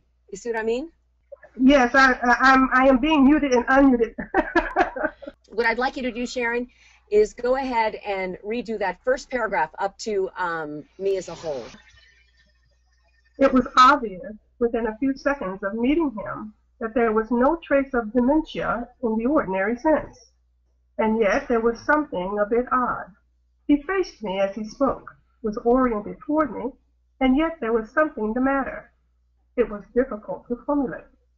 He faced me with his ears, I came to think, but not with his eyes. These, instead of taking me in the normal way, made strange fixations on my nose, on my right ear, down to my chin, and up to my right eye, as if noting these individual features but not seeing my whole face, its changing expressions, me as a whole. Okay, Sharon, I think you have a nice voice that we'll be able to listen to for a long period of time, but I think before that happens, some of these things, the things that I talked about before, you're really going to need to work on. For example, something a bit odd is kind of the way you might say. Now, I don't see where that is because half of my screen is, my dashboard is covering part of my screen. But, you know, when you're saying something a bit odd, make it sound like that. Something a bit odd. Make it sound odd instead of saying something a bit odd. You know what I mean? Yes. Do you have any questions for us, Sharon? No, I took down all the notes and all the critique, and I appreciate it very much. Oh, no problem. I'm so glad you got to read for us because we're glad that we got to critique you. Okay, now I'm sure that that a lot of you are wondering what to do about how to get work, and there are many ways that you can get work. I mean, you can contact publishers. If you know an author, you can talk to the author. You can talk to the literary agents and audiobook producers. But one of the ways that anybody can get in and try and audition for audiobooks, and through ACX, I have worked for literary agents, for the authors directly, for publishing houses. You know, you can be working for anybody along in the process when you go through ACX. But go to acx.com, Audiobook Creation Exchange is what it stands for, and you can sign up with an account. Now, Vanessa, would you explain briefly how ACX works? Oh, of course. It's basically a clearinghouse. They're listed, and there's tons of books are listed. There are actually hundreds of books. And then it's all broken down according to either stipend, which is something that Audible actually pays per finished hour. I believe it's running $100 right now per finished hour. It's $100, yeah. $100 per finished hour. Or you can do straight royalty. If you do a stipend, you also get the royalty share, which is quite nice. Little surprise checks are lovely things to have. I did 5 stipend royalty share books, but then there's also some of the big hitters are on there. I got a book for Audible directly on there. I got a book for Harper Audio where they let me take my first producing credit on there. It's pretty wonderful. You go through and you see what you're willing to work for, what your rate is, and then you see what there is, and then there'll be an audition script for you to audition. It's usually about 4 to 5 minutes in length. And you simply record that, you load it up. If they like it, they hire you, and you go from there. It's a very simple process. And ACX basically walks you through the whole thing, from going through the email to accepting the job and they track it all for you. And all communications go through them, which is actually very simple as well. And then you upload the audio to them when you're through. And so you can find anything from paid jobs to royalty share jobs, to jobs where you get a stipend and a royalty share. That's not the case with all royalty share. That's the case with the ones that they want to get into, that Audible.com wants to get into audio quicker, like bestsellers and that type thing. So last I counted, and I didn't actually count it, but last I heard, and that varies by the day, there were about 1,800 books that are currently casting on ACX. And wow. You can go on and you can choose the genre, you can choose who the audience would be for that. You can choose, you know, whether it's fiction or nonfiction. You can search for a particular author or a particular title to see if that's on there, if there's a book that you're hoping might be on there that you would like to voice. And you can contact the rights holder, is what they call it. The person that's hiring you, they would consider the rights holder, whether that be the publisher, literary agent, or author, or whoever. And you can contact them. I just got a 6-book series because I saw some books that looked like they would be intriguing. And I opened it up and I started reading. I think they had the whole first chapter in there. And then they had a description, and it was a series. And it looked really good. And I went to the second one and I looked at that, and it looked really good. And so I wrote to the author and I said, hey, I'd really love to do this. And they said they were looking for a Middle Eastern accent. And I thought, good luck with that. Of course, they didn't get a Middle Eastern accent. So then she came back and said, I'd like you to do it. She said, there's a few others that have auditioned, but I think I'd really like you to do it. So I've read the books now. I got them on Kindle and read them on my iPad, and they're fascinating books. I'm really looking forward to doing them. And I will start those when my voice comes back, because it's, you know, bad enough now, but you should hear it when I get on mic and try to record. It's just, well, it's not ready yet. But anyway, ACX is a very, very good, a good clearinghouse, because when you earn, say, royalty shares, so does the author or whoever. But ACX, audible.com, sends you your portion, them their portion. You don't have to worry about anybody doing the right bookkeeping. It's audible.com that sends you a check every month, depending on how many sales were made on the book. And so it's been quite good to me doing it that way. Although I'll only do the ones that have the stipends myself, because I pay my editors and my entire quality control team in advance. So I want to at least have the stipend coming in to cover those costs. Anything you want to add about ACX, Vanessa? Yes, actually, there's one thing I would like to add. For those of you out there that are union, for those of you that are SAG-AFTRA, if you bid your work at $225, Audible will run that through the union and will pay your H&R on top of it, just so you know. At $225, not on a royalty share. No. It just, if they're paying $225 per finished hour is the minimum to take it union, and ACX does it all for you, and then Audible kicks in the 12% for the H&R on top of it. Okay, cool. So they're paying all of the fees, which goes for your insurance and everything else. Yeah. It's a pretty nice thing, and so you can get your health insurance. Yeah, that's pretty cool. Yeah. Very good for someone who just broke her wrist. Exactly. Which is Vanessa, by the way, 6 weeks ago. Yeah, it wasn't pretty. Do you have any questions? Great. Oh yeah, I do too. I think that they're transforming the industry, and that they're making it easier. The audiobook industry has always been probably easier than the voiceover industry to enter, as far as people being more. It's the publishing industry, and people are more open to hearing from you. But ACX has basically opened it up where anybody can go on and audition for any project that's on there. And I think that opens it up for you to say, I want to get my first book. And it also, if you don't get hired, it gives you a chance to practice auditioning. Because sometimes you get real nervous because you're auditioning. But once you've auditioned 10 times, maybe you didn't get the job, but you've gotten practice auditioning, all of a sudden you're not quite as nervous. You know how the procedure goes. And then I think that you can do a better job on your audition. It's also easier for the big hitters to trust you with a first book if you've done some books on ACX. Yes. And if you've done enough books and done them well enough to become an Audible approved producer, which is the lovely little stamp of approval that Audible gives to some of the ACX narrators, then when you go to Harper or Blackstone or Random House, they know that you can carry a book. They don't have to guess whether or not they're going to hire you, and then you're going to have trouble starting in chapter 2. Right. Not being able to carry, a 9-hour book. We recently had an article in the Free Voiceover Insider about step-by-step how to break in with ACX.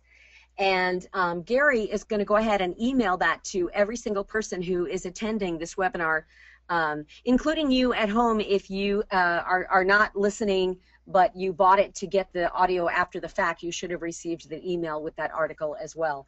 So that will have more information about ACX, but that's probably the easiest way to break into audiobooks. And if you've heard about it and you're wondering like how legit it is or whatever, and you're thinking, well, I've been on there and I haven't landed anything, well, that may be because there are a lot of professionals on there. I've gotten books on ACX. Vanessa's gotten books on ACX. There's a lot of pros that do audiobooks on a regular basis that are landing work there. So ACX doesn't mean you're competing with you know, all the newbies. You're competing in the black belt arena, but jump in because it doesn't hurt. Jump in and do what you can. It's free to set it up, and you just might find yourself landing a book that fits you and doesn't fit other people, and that's the one that's going to turn out the best. Now, let me see if I can, Gary, I'm going to pull this out of here and see if we have any questions. Wow, we sure do. Are most audiobook narration projects done in the talent's home studios, or is a talent required to go to the production studio to record? Karen wants to know. You want to start with that one, Vanessa? I do about 90% of my work in my home studio. If I'm doing, obviously for Random House, I have to go to Woodland Hills and work there. And if I'm doing, you know, if I have a series, and so I'm only doing a book a year, and I have 35 references from last year, I almost always take that to an outside studio as well, simply because it's just too much. It's too much to do to deal with the engineering part of listening to the references from a year ago and actually working on the book in the moment. But mostly, everything is out of my home studio, which I've really kind of grown to like, because most of the, well, all of the major publishers supply you with a proofer and an editor. So all I do is I do a punch and roll, and I post on my FTP, and then I get back the corrections, and all I do is do the corrections and send those on in a single track. It just makes life a heck of a lot easier. Yeah, I would say so. I think as far as audiobooks go, 100% of all of the books I've done have been through my home. I'm not living in a very good area for where audiobooks are being produced, you know, like where I could just drive down the street and go produce an audiobook.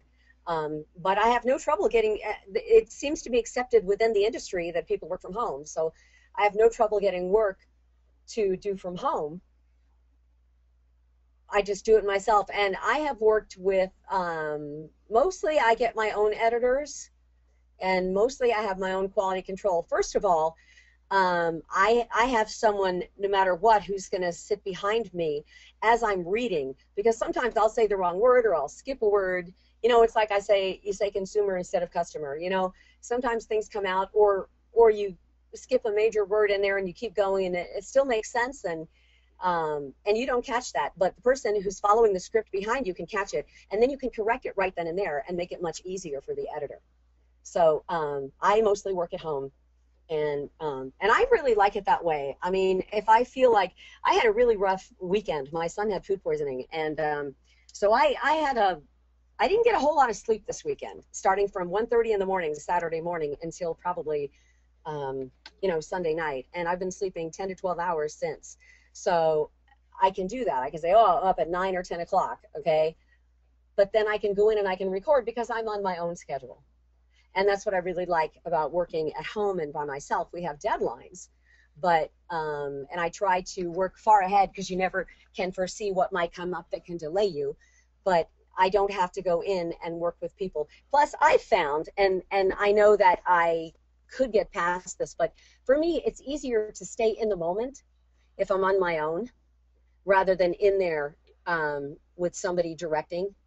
But then again, when you're in the moment and you're on a roll, they don't stop you to direct you either.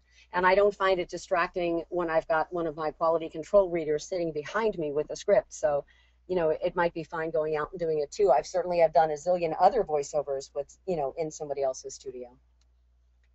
Okay.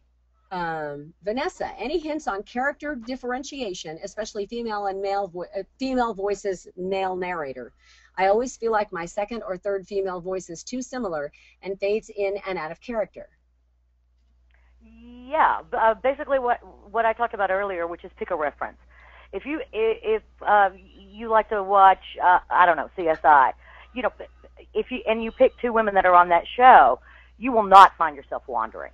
If you have picked yourself a solid reference that means something in your head, it simply won't happen. It's difficult in the beginning, and when you're first starting out, something that helps is to edit yourself. If you do your own editing when you're first starting out, and that's the first thing that you do in the morning is you edit yesterday's work, those characters are going to be crystal clear in your head when you go into the booth to finish. Once you've done 6, 7, 8 books, you won't need that crutch anymore. You won't need to edit your stuff anymore either. Because it'll become second nature to you.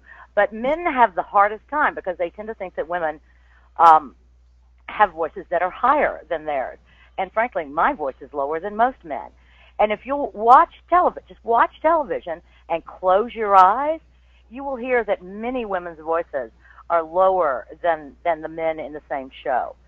So what you want to do is pick one that is lower than your man and then pick a woman that's higher. There'll be no way for you to confuse the two. Okay, another question. This is Lisa wants to know if the representative of ACX that we mentioned in the information about this webinar is still going to be joining us this evening to talk about how to begin voicing audiobooks. No, Charles was not able to make it. It's Charles Clerk. He was unable to make it tonight, but if you want to begin voicing audiobooks, assuming that you have the studio that you need and you have the ability, go to ACX, set up an account, and then start auditioning. That's how you can get started. And then once you have a few books under your belt, then when you approach another audiobook producer, they're going to be like, oh, well, she's experienced. She's done a few books. Really, a few books is enough to tell them that you've got some experience. Yeah, they like people who've done 100 books, but a few books does say, yes, she can do the book, and especially if you've become an Audie finalist or an earphone award winner or finalist, like Vanessa won the earphone award, what, last year? This year? 2 months ago. 2 months ago. Yeah. 2 months ago. Okay. So, you know, that's something that helps open the doors. People started calling me when on my first book I got the Audie finalist, you know, in one category on my very first book. And Vanessa, it was like after your very first book, wasn't it, that you got your first Audie finalist, wasn't it? It was. It was my very first book. I know, isn't that funny? For both of us, it was the very first book. And I only got that because someone got sick. Yeah. That's okay. I got mine because my friend wrote it. There you go. So you just get into it any way you can. Exactly, by hook or by crook. That's right. Now, I got to tell you, all the other books I've done haven't been because my friend wrote it. That's right. But you get in any way you can. First one. Yeah. Just got to get that first one. Even that first one is going to be easier because when Vanessa and I started, which she started probably a year before I did, when she and I started doing audiobooks, I believe ACX wasn't around. No. I mean, we had to go out and pedal the pavement. I mean, yeah, I got the first one. Once I got the nominee, people started calling me. Audible started calling me. Other producers started calling me because then it became out there, I mean, for everybody in the industry to see. These four are this, these four are this, you know, so then you start getting attention. But it's easier now because you don't have to know the author or be called because the person who was supposed to do it got sick. You can just go on in and audition for umpteen books. Give yourself time and just feel your way through it and audition for the books, and you'll be surprised how quickly you land one. But just don't give up. Exactly. And then if you don't get one, it doesn't mean that you're bad. It can mean that someone else is more suitable for that particular project. Okay, how is talent paid for audiobook narration? Is it a flat fee for a project? Does it have to be, does one have to be in the union to receive royalty fees? You want to field that one? Royalties are not paid through the union. There are no royalties for audiobook work in the union at this point, with the exception of an odd little contract that Recorded Books in New York has. But 100% of all the audiobook work that I do is union. So I get a minimum of $225 per finished hour. It's usually closer to $300, depending on what I have to do. If I'm fully producing, it's closer to $3. If I'm only narrating, it's closer to $225. But there are even some Blackstone, for instance, we just signed a contract with them, and we actually are getting less pay than we used to get because they wanted to split the H&R with us. So if you go and work for Blackstone, you're going to make $190 an hour, which is fine because you're getting 12% on top of that for your health and retirement. So that's how I'm paid. But this is relatively new. 3 years ago, there were no audiobook union jobs. There were none. And now most of the houses are organized. Tantor, Random House, Blackstone, Harper. We have not organized Brilliance yet, but most of the other houses are organized. And some of them, like Random House, have an opt-in. And you have to opt in, and then that's it. It's like the first book for Random House, they'll say, do you want to take it? Do you want to do union or non-union? And if you're non-union, just so everybody knows, that you can take a union book, and that book will turn you union if you so choose. Otherwise, you can take it non-union. But once you elect to take it non-union, every single thing that you do for Random House from that point forward will be non-union. That's my 2 cents. Okay, now, there's typically not a flat fee for a project. Occasionally, you might find that. I found that mostly on children's books. But as far as being in the union, Vanessa is in the union. I am not in the union. I receive royalty fees when I get a book on ACX, but when I'm hired, it's typically a per finished hour. And it's, again, like Vanessa, it's up towards the $300 an hour, but I provide the editing and the quality control. When it's on ACX, it's a $100 stipend per finished hour, and then I get checks from the mailman every month of all the books that have sold, and that's actually worked out pretty well for me. Someone told me that would wane, because I think the first month I got something like, I don't know, 600 on one book, and I thought, wow, this could be pretty good. And then they said, oh yeah, well, that's just the first month. But then again, more books and more books and more books, and then it doesn't really get lower because you're getting commission on royalties on payments for a lot of books. And no, you don't. Union doesn't do royalty fees. I hear the weird noise too. Okay, let's move on. Assuming you're a talented narrator, how do you market yourself to stand out among other talent vying for the same projects? You want to start, Vanessa? Well, it's really not an issue. The only place where you are even allowed to compete directly is ACX, and who knows what the heck's going on over there. You have no idea who you're competing against.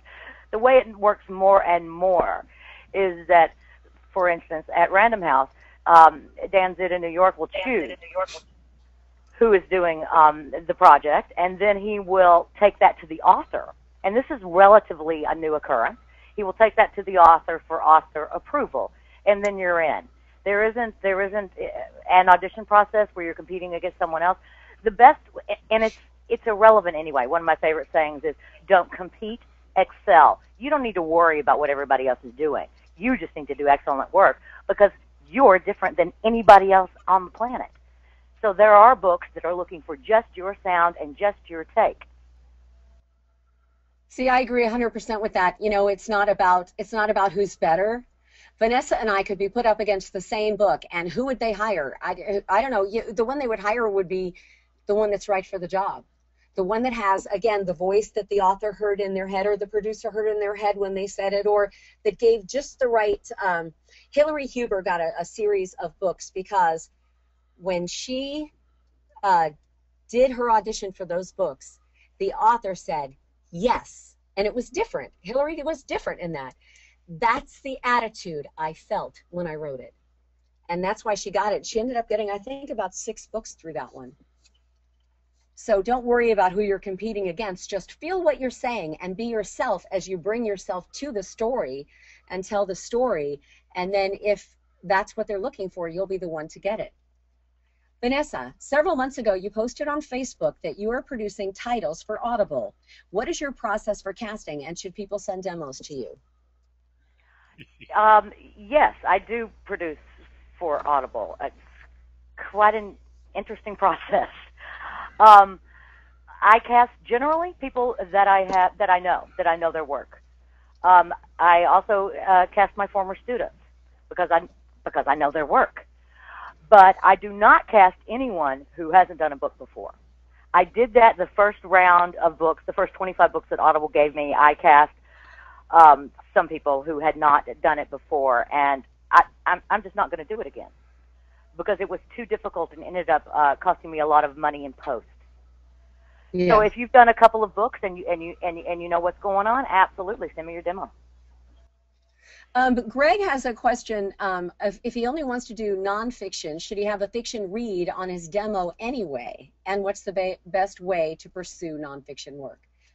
My feeling is if you want to do nonfiction, send them nonfiction. However, there will be some places you want to find out. This is interesting. You know, it's not a one-size-fits-all demo. They want demos that fit what that particular producer does. If that producer doesn't do children's, don't have a children's demo on there. But the producers will want to know what you like to do. And if they do fiction and nonfiction, send it to them, and some will want to hear both, but tell them that you specialize in nonfiction. And then that's what they'll think of you for. That's the category that they'll put you in. And they might have a fiction work that seems to fit you. I mean, I specialize in nonfiction, if you want to say that, but I've actually done just as much fiction as I have nonfiction. I find fiction a lot easier, and sometimes I get lazy, so I like to stick with, nonfiction, so I like to stick with nonfiction. But then there came this book, the series, that I loved when I saw it on ACX, and I got that, and I'm about to do six fiction books. So Vanessa, I'll probably call you crying. Help! No, I'm just kidding. I always tell her, characters, that's not my strength. You know, we all have our strengths, and characters are not mine. Characters are hers. So I may call and get a little bit of coaching, as she's done coaching with me for medical. So we just all work together. That's what we have to. Pursuing nonfiction work, I would say, is the same as pursuing fiction work. Wouldn't you think, Vanessa? Well, yes. I just think you have to be really careful. You have to really know, because if you want to do nonfiction, then that's what you want to do. If you want to do fiction, do not put nonfiction on your demo.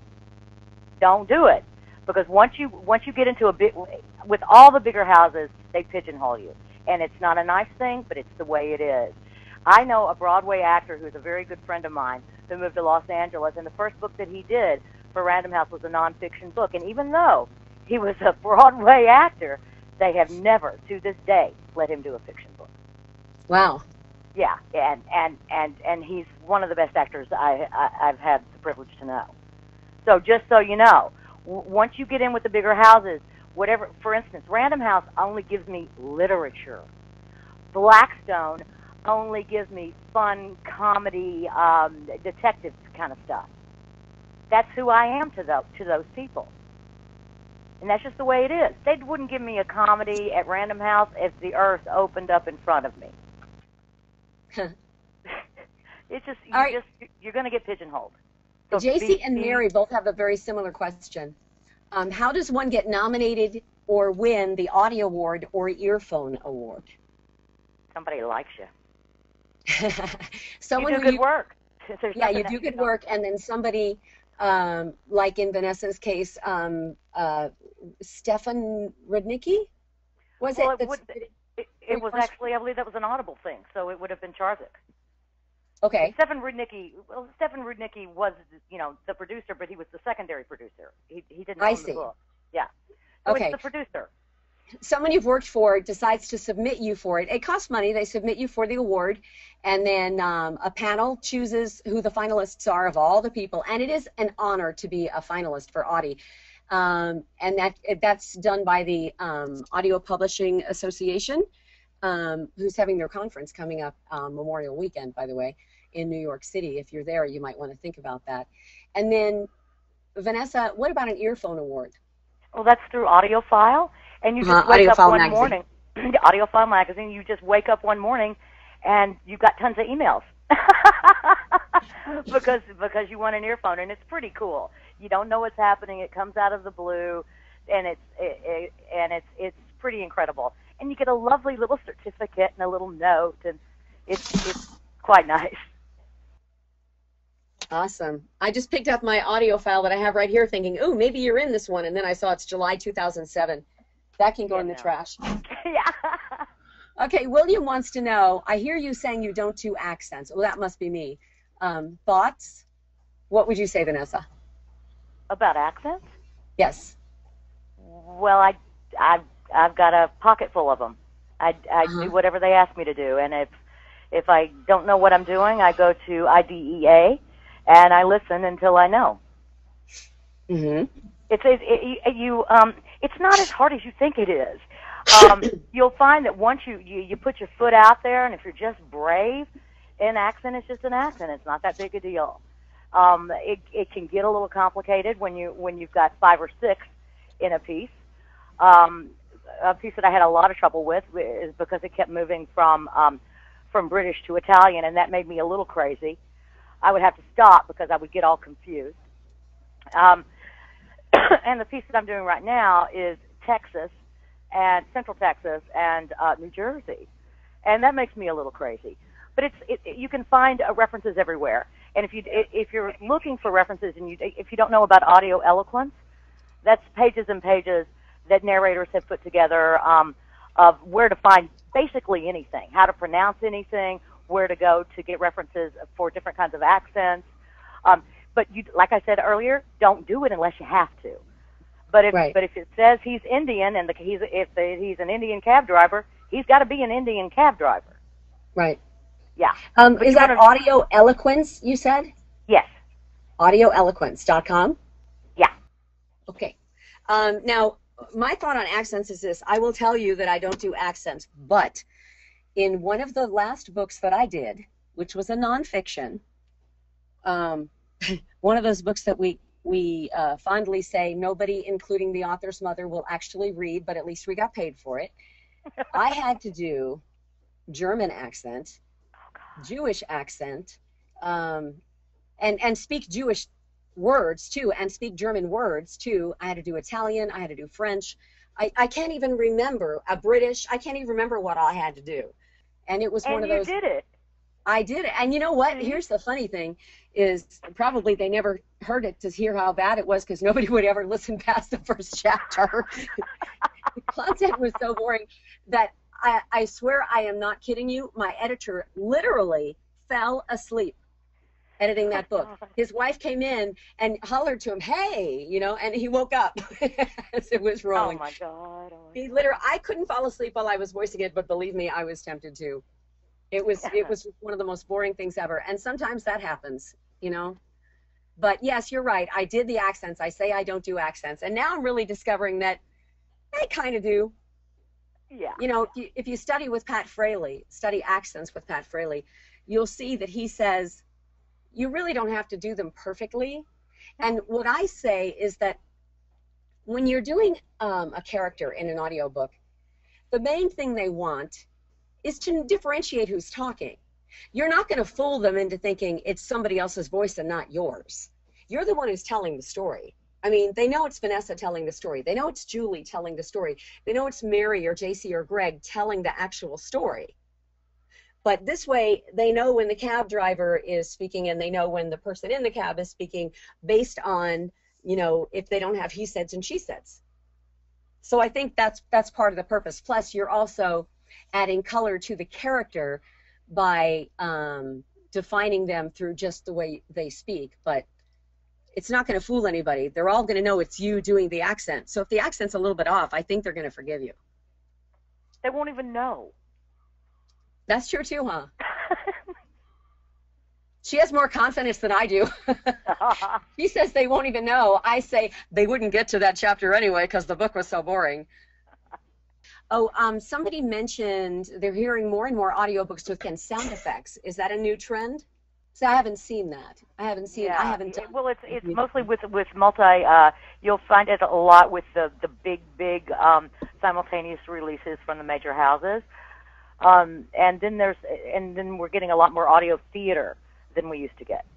Yes. Yes. Yeah, the dramatic audio. Yes, I lost to one of those. The Audi. That's okay. Richard Dreyfuss, Jim Caviezel. I guess I can lose to them, right? It's okay. Yeah. It's okay. Yeah. I There's sleep no at night long. Okay, I think we've got pretty much everything that somebody has asked done. Vanessa, you have been so awesome. You always are. It was You a always pleasure. have. You're awesome yourself. Well, thank you. And Gary, we want to thank you for handling everything. I know you've answered probably everybody in here an email from them about how to get on and and other tech questions. Be watching for another email that may come out tomorrow, because we have got the most incredible, I'm not going to say any names until we have, the ink dry on the contract, okay? But we have got a webinar coming up in 2 weeks that is going to be, it's just going to knock your socks off. And I'm really, really excited about it. So be sure to pay attention when the emails come out that tell you what's coming up, okay? Thank you so much for joining us, and I want to encourage you to be part of the VoiceOver Insider, and also to mention that if you need to get a hold of me, you can email me at julie@voice-overs.com, and you can email Vanessa at vanessahart.info. Thank you so much for joining us.